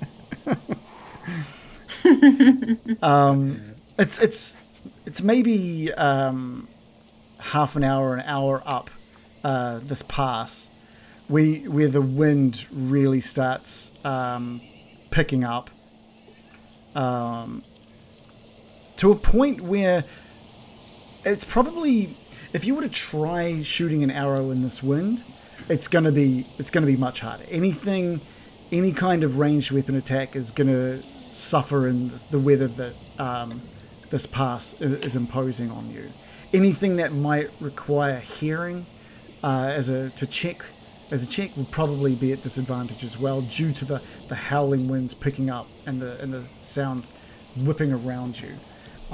Despite the warm weather gear, you are still feeling some of your extremities is getting a bit cooler, and at points a lot of you do stop just to keep your fingers and from going numb.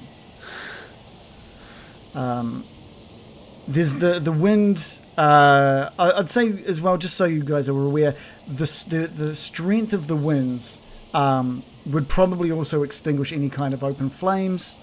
It would disperse any kind of fog or mist, and would make flying by any non-magical means almost impossible. Almost. Well, depending on who you are. Or what you are. Like if you're a giant bird of prey intent on murder, it probably wouldn't stop you, for example. Well, those wings can really catch the breeze pretty well. Yeah, they'll probably fuck them up. But a little were-raven, probably not so well in these kind of winds. Right. Unless they were going the direction of the wind. That would probably help them quite a bit, I think. Although they would arrive frozen solid. Casimir could fly. He's got magical means of flight, so that could totally work. So magical means would absolutely work. No, sorry? Could I just say to everybody, could you please do me a favour and keep your eyes out for any corpses that you might see frozen on the path, just in case anyone's tried to come up here and they've perished. Just let me know if you see any. Okay. Okay, great. Morbid, but okay. Or if you happen to die yourself, let me know. And Oh, you'll know. I'm Snowblind. Speaking of which, the precipitation as you climb gets just heavier and heavier, and we're at a point now that any kind of perception check that would rely on sight, 2 would also be at a disadvantage. So we're getting to, like, it is icy. It's like icy needles at your skin at this point, coming at you. The wind is making it hard to stay on your feet. You can barely see the person leading the group. So whoever's at the back, you probably can't see the person at the front at this point. It is so hard to see. It's so blinding. You're putting the trust of the person in front of you, all of your trust in the person in front of you. The person leading the group at this point is Casimir. I trust him. We should use the buddy system. Use a rope. Maybe we should tie each other together with ropes. If you want to. I don't know if you're talking to me or the group. No one was like... Forget about it. Let's just get going. Is that for climbing the mountain, or...? Yeah. I think I was confused because it just sounded like you were kind of like... We'd have to yell to hear each other, right? Yeah, you would. So I'm gonna... Did Baron Byram yell that to the group, or is he just sort of muttering that to himself? No, he's yelling. Just make sure you keep an eye on each other. Maybe we should connect each other with ropes. A series of ropes and pulleys. Pulleys as well? I'm gonna yell back, "Good idea, Brian!"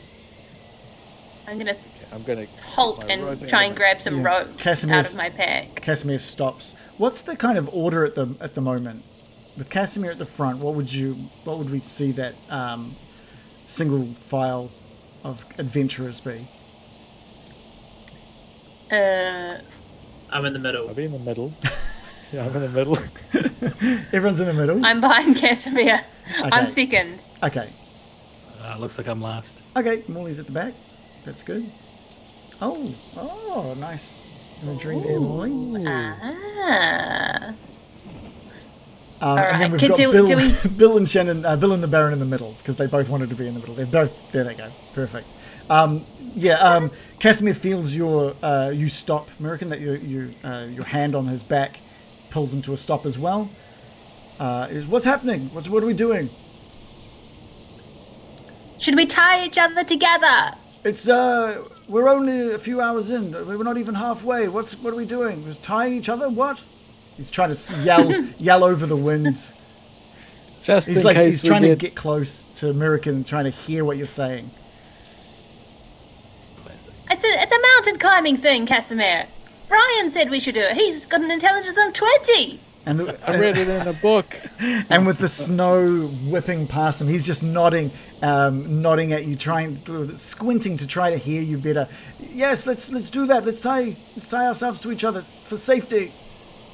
Has anyone seen Cliffhanger? Yes, like Cliffhanger. Has anyone seen Encino Man? Oh, fuck. We better get a move on before those revenants catch us, by the way. Is there any... Brian! Yes. Brian!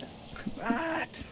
Is there any danger to tying ourselves together? Like, if someone falls down a crevasse, won't they take all of us down?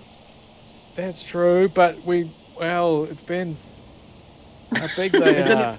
Has anyone got a pickaxe of any kind? I could have that, and as the last man, I could dig the pickaxe in if I feel us start to get pulled down. Yes, if everyone gets pulled off the mountain apart from you, put your pickaxe in the ground. I haven't got a pickaxe. I'm asking if anyone has got one. No, Ask I'm sorry, I Casimir. don't. Ask Casimir if he's got What an are they axe. talking about back there? I don't know. We didn't bring equipment and they were asking if we've got equipment but we clearly didn't plan to bring. What's happening with the rope? I think Morley's The rope. delusional. What's happening with the rope? I'm Axe. passing the Axe. rope along. I'm just gonna Shush. start tying ropes to people. Yeah, we need about 10 or 15 feet of rope between people, I think. And And Casimir's like motioning towards like everyone. Everyone, we're using a rope. Yes.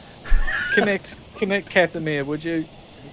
Casimir starts tying the rope around his waist and securing that to his waist.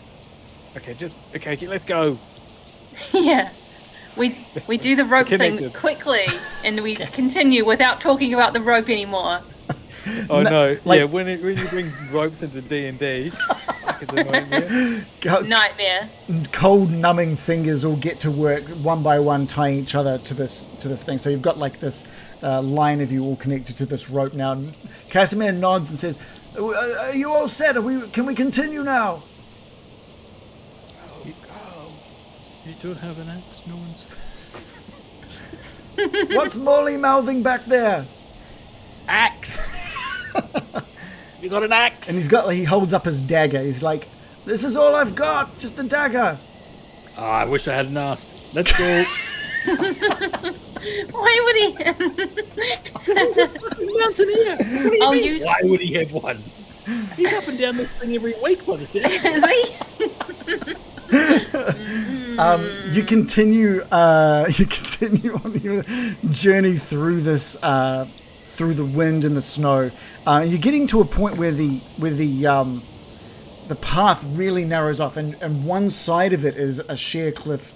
On your right is a sheer cliff up, and on your left is a sheer drop down to the north. And you can through the sleet and the snow and the wind, you can see just a silhouette of the darkness of the Svalich woods way off in the distance there. But it's getting pretty perilous. I want to get what is going to be the best roll for this one? Something that uses Dex, I guess. Or is that acrobatics or is that athletics? It's acrobatics, isn't it? So I'm going to get an acrobatics roll from everybody.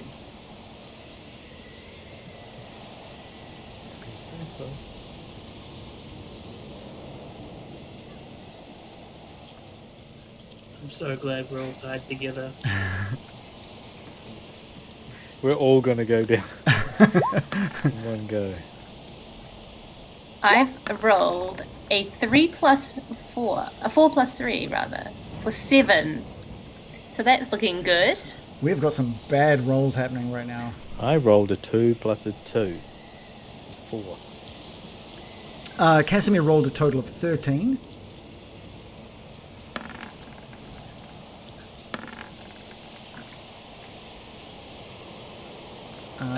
Mine's a 14. I haven't updated my proficiency. Oh, Oh, true. yeah, My yeah, one okay. would probably be, I don't know. Yeah, yours would be an 8 instead, Joe, I think. And Adam with a 16 with the highest. Only if you're proficient in it. True, yeah. Right. Adam with the highest score, a roll of 16 there. Casimir at the front is managing to hold his ground. Mirakin right behind Casimir. You lose a bit of footing just with the wind at one point, and Casimir can feel that slacking of the rope behind him, like you're falling kind of forward with the wind, and he feels that slack and turns just to put an arm across your front just to make sure you stay safe. Bill, with the roll of 14, you're also keeping pretty steady ground, which is good because the Baron, he's got an intelligence of 20, but he can't see very well at this point. The wind is making him a little disoriented, and you two just feel a bit of slack on the rope, just to turn to see him, his silhouette moving really close to what you know to be the edge, and you grab onto the rope and just give it a pull and pull him back more towards you and away from the edge of the cliff. Baron, you see like your foot just for a moment, just before it pulls, you see like the wind clears a bit of snow from in front, sleet from in front of your eyes, and you can see for a moment just this sheer drop down that you were about to take a step into. Morley taking up the back, you see that as well, and at the same time that Bill pulls on that rope, just grab Baron and just pull him against the cliff to his right, just holding him secure. Baron! Watch out, man! There almost went down the edge there! Hey, guys! You saved my life! Look how steep it is! It was Whose idea was nothing! It's another hour of travel. There's like 30 minutes of traveling against this sheer drop in front of you. After almost dropping or almost having some sort of accident involving that cliff, there's a few of you that are hugging that cliffside a bit more than the others. It winds around this cliff and you can see it level out, and only to find yourself eventually within this cliffs each side of you going up. You're in this kind of snowy crevasse at the moment. The wind is dying down a little bit. It seems to be avoiding this section, and Casimir comes to a stop, and he points down at the snow American, turns around and says, "There's footprints! There's footprints there!" And American, you can see that this craggy road that's winding through these mountains at the moment, you too can now see some footprints in the snow leading behind this jagged rock formation off on the side of the road. Footprints? They must be fresh with all of this coming down. I'm going to inspect them. Can I roll a survival check? To see if I can ascertain the type? Yeah, please do. Please do. The plot thickens. Ooh, I've rolled a 16 plus 7 for 23. That's an incredibly good roll. The more that you inspect them, the more you see that they look to be possibly multiple people. That is human-sized footprints that were leading behind behind this rock. Maybe 2 or 3 people. Now the wind is definitely calmer in this area due to the tunnel. Like the wind is going over the hills or the mountain range that you are now within. So it's possible with a roll like that, you sort of ascertain that they may not be hugely fresh. It could have just been preserved in this area. You're noticing not a lot of snow falling here as well, thanks to the wind pushing it past. So there's a little bit, these could be anywhere between 8 to 12 hours old, these footprints. Oh. My. So they're going behind a rock. Yeah. I'm going to halt and pass it on to everyone, because I think as a group we probably didn't expect to see anyone up here. because we were told how difficult it was and how no one really goes up here, I think. So this seems significant. Going to be like, maybe we're going to encounter some unexpected guests.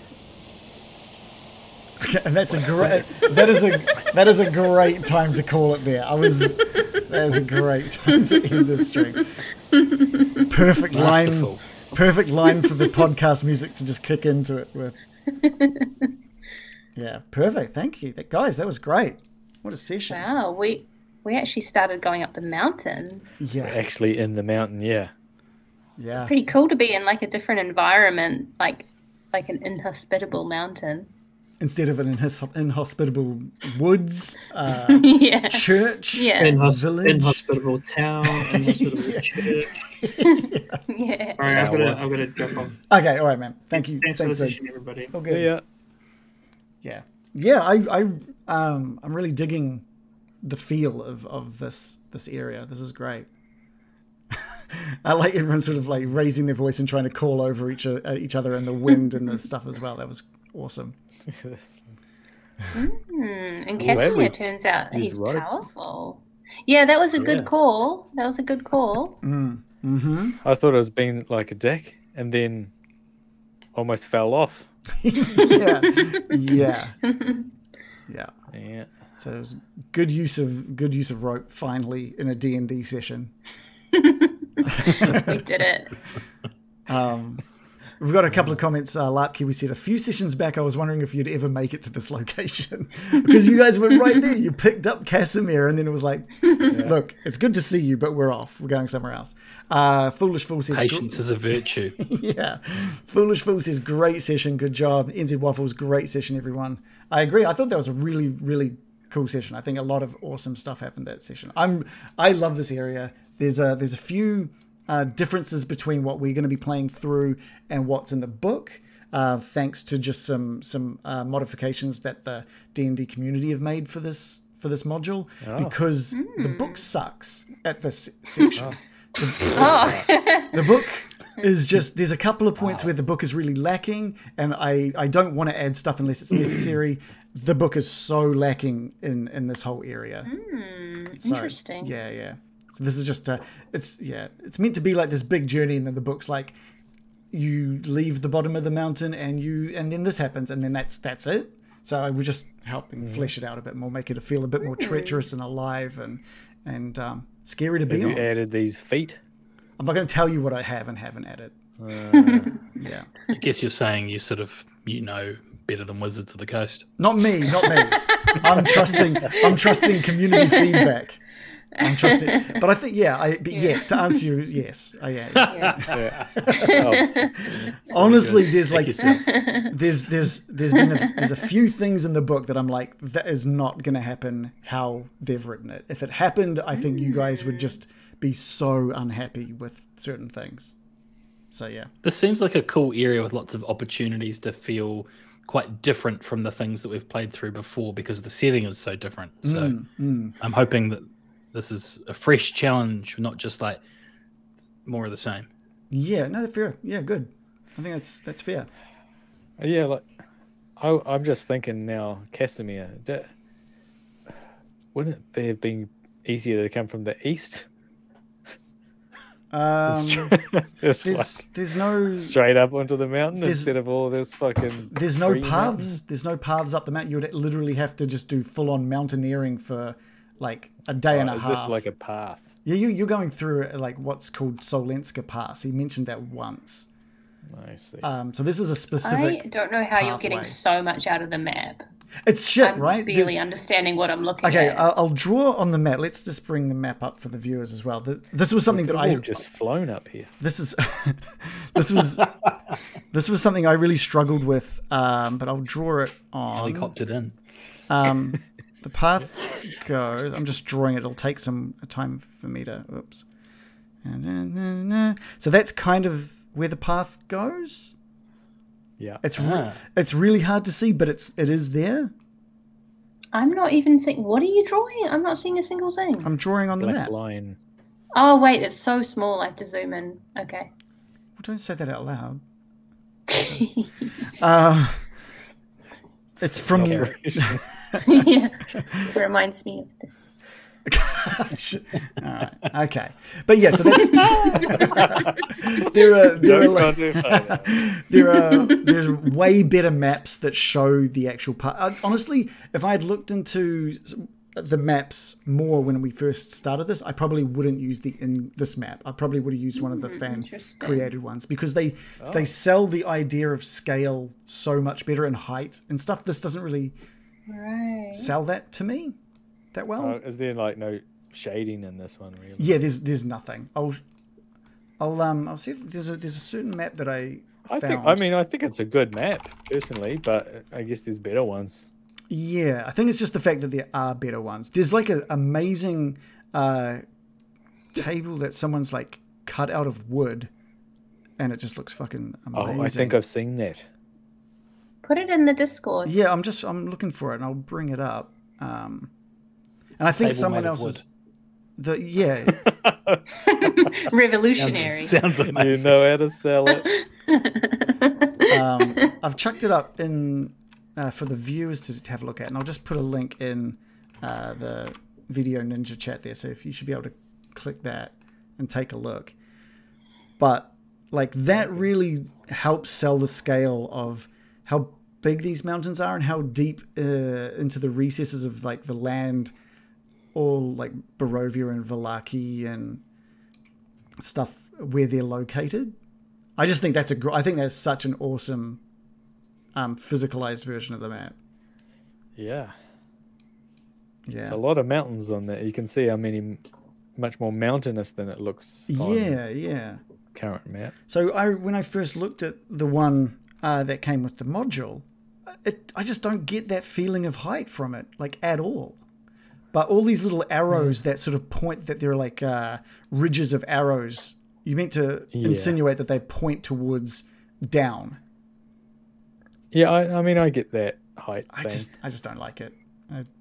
Where is this map that you've posted? Sorry, in the chat in video. So what we're doing yeah. So if you click the little chat button, it's in there. But you have to copy and paste it. Oh really? No, that sucks. But yeah, I love it.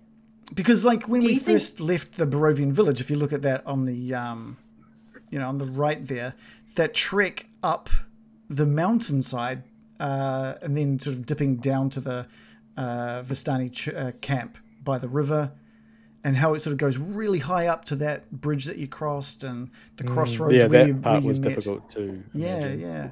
So I don't know. I feel like I needed this that. Map they've made is tiny. Yeah, it is.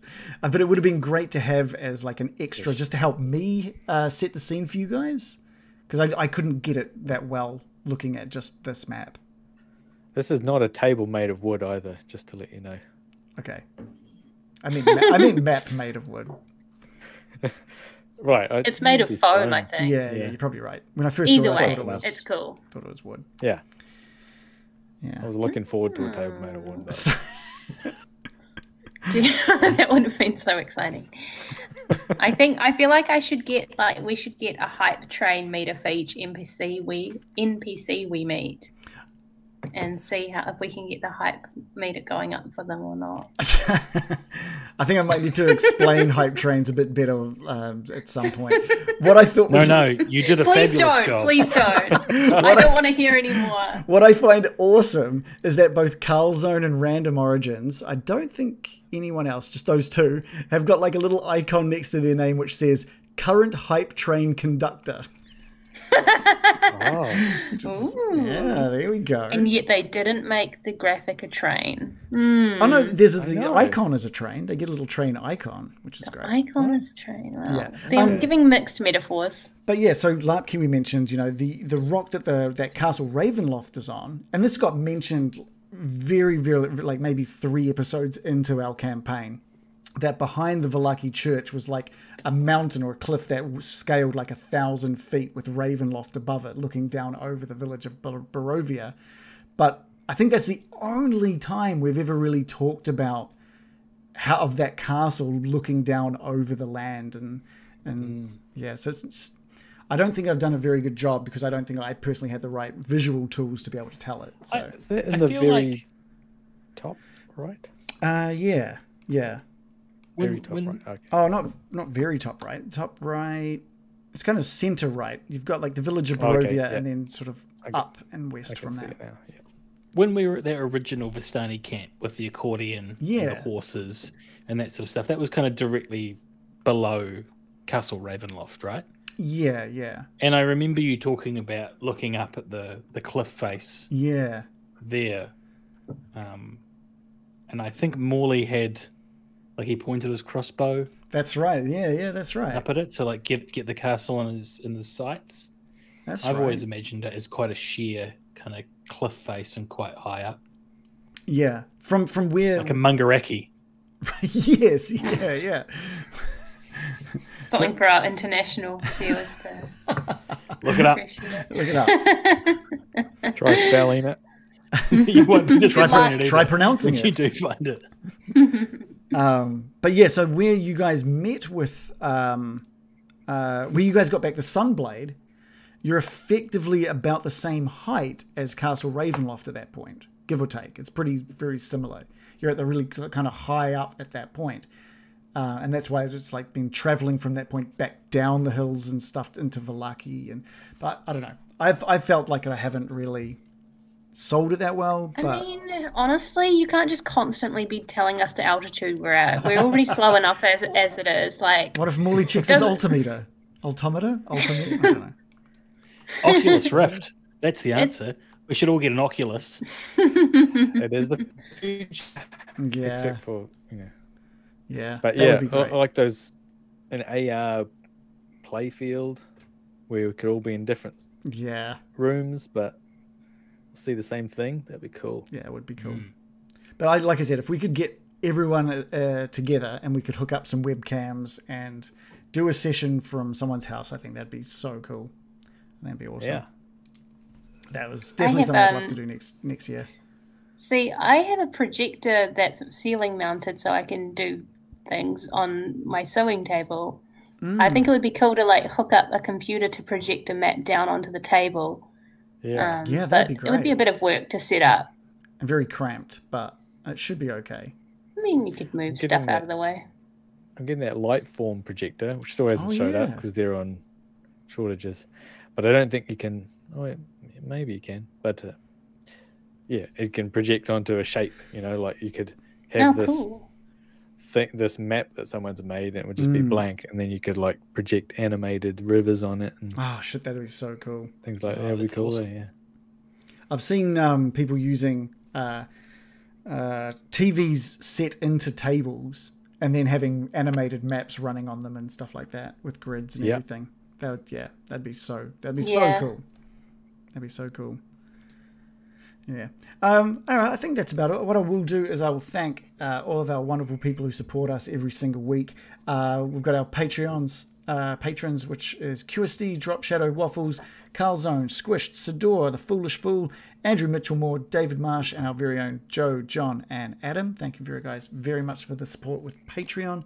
And then we've got our Twitch subscribers, Alosa Giver, Random Origins, Garman Dude, Coolios, Squished, Waffles, Foolish Fool, Carl Zone, Dark on DOD, Hoju the Elder, Terrestrial Starfish, Jackalope, and I don't have the names, but there'll be 5 more that I believe Random gifted them out to, so that's fantastic.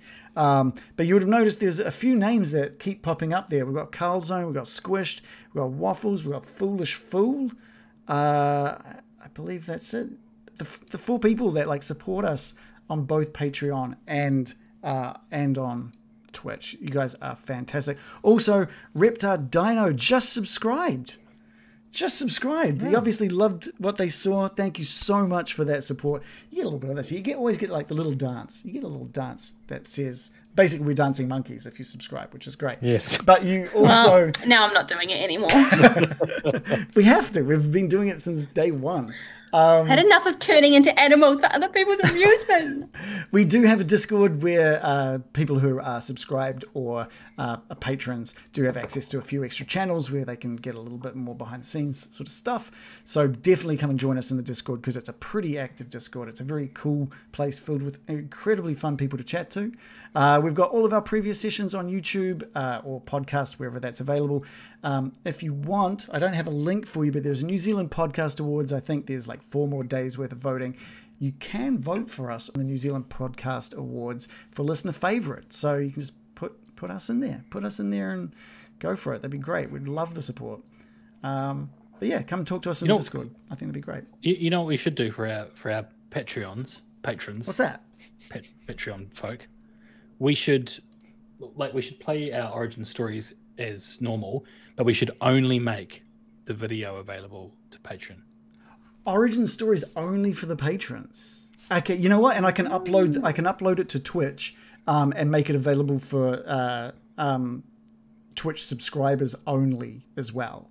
So if you're a subscriber, we can even play it to a subscriber only audience as well. So we can go live like normal. We can do subscriber only. Make it available to the patrons. That means that only 5 people see it. Well, no, we've got like 15 subscribers right now. You got 15? Yeah. Well, more, maybe 16 at the moment, thanks to tonight. But yeah, so we could do that, and then we make it available to the patrons as well, and it can just be something special for them. I think that's great. Maybe a staggered thing or something. Yeah. We'll give them like a month of it or something like that. Just forever. Yeah. Just don't let anyone else see it. It's like jealously guard our art. I think that's how art flourishes. Share it. yeah. I think that's a cool idea. I think we should definitely do something like that. Thank you guys for the support. Thank you guys for watching. I hope you enjoyed it as much as I did. You guys did great as well. Thank you for being awesome players every week. And I need a button on my Stream Deck so I can just go cut straight to Joe, full screen in the yellow car. Orange car? Yellow car. All right, good night, everybody. Thank you so much. Good night. Bye-bye.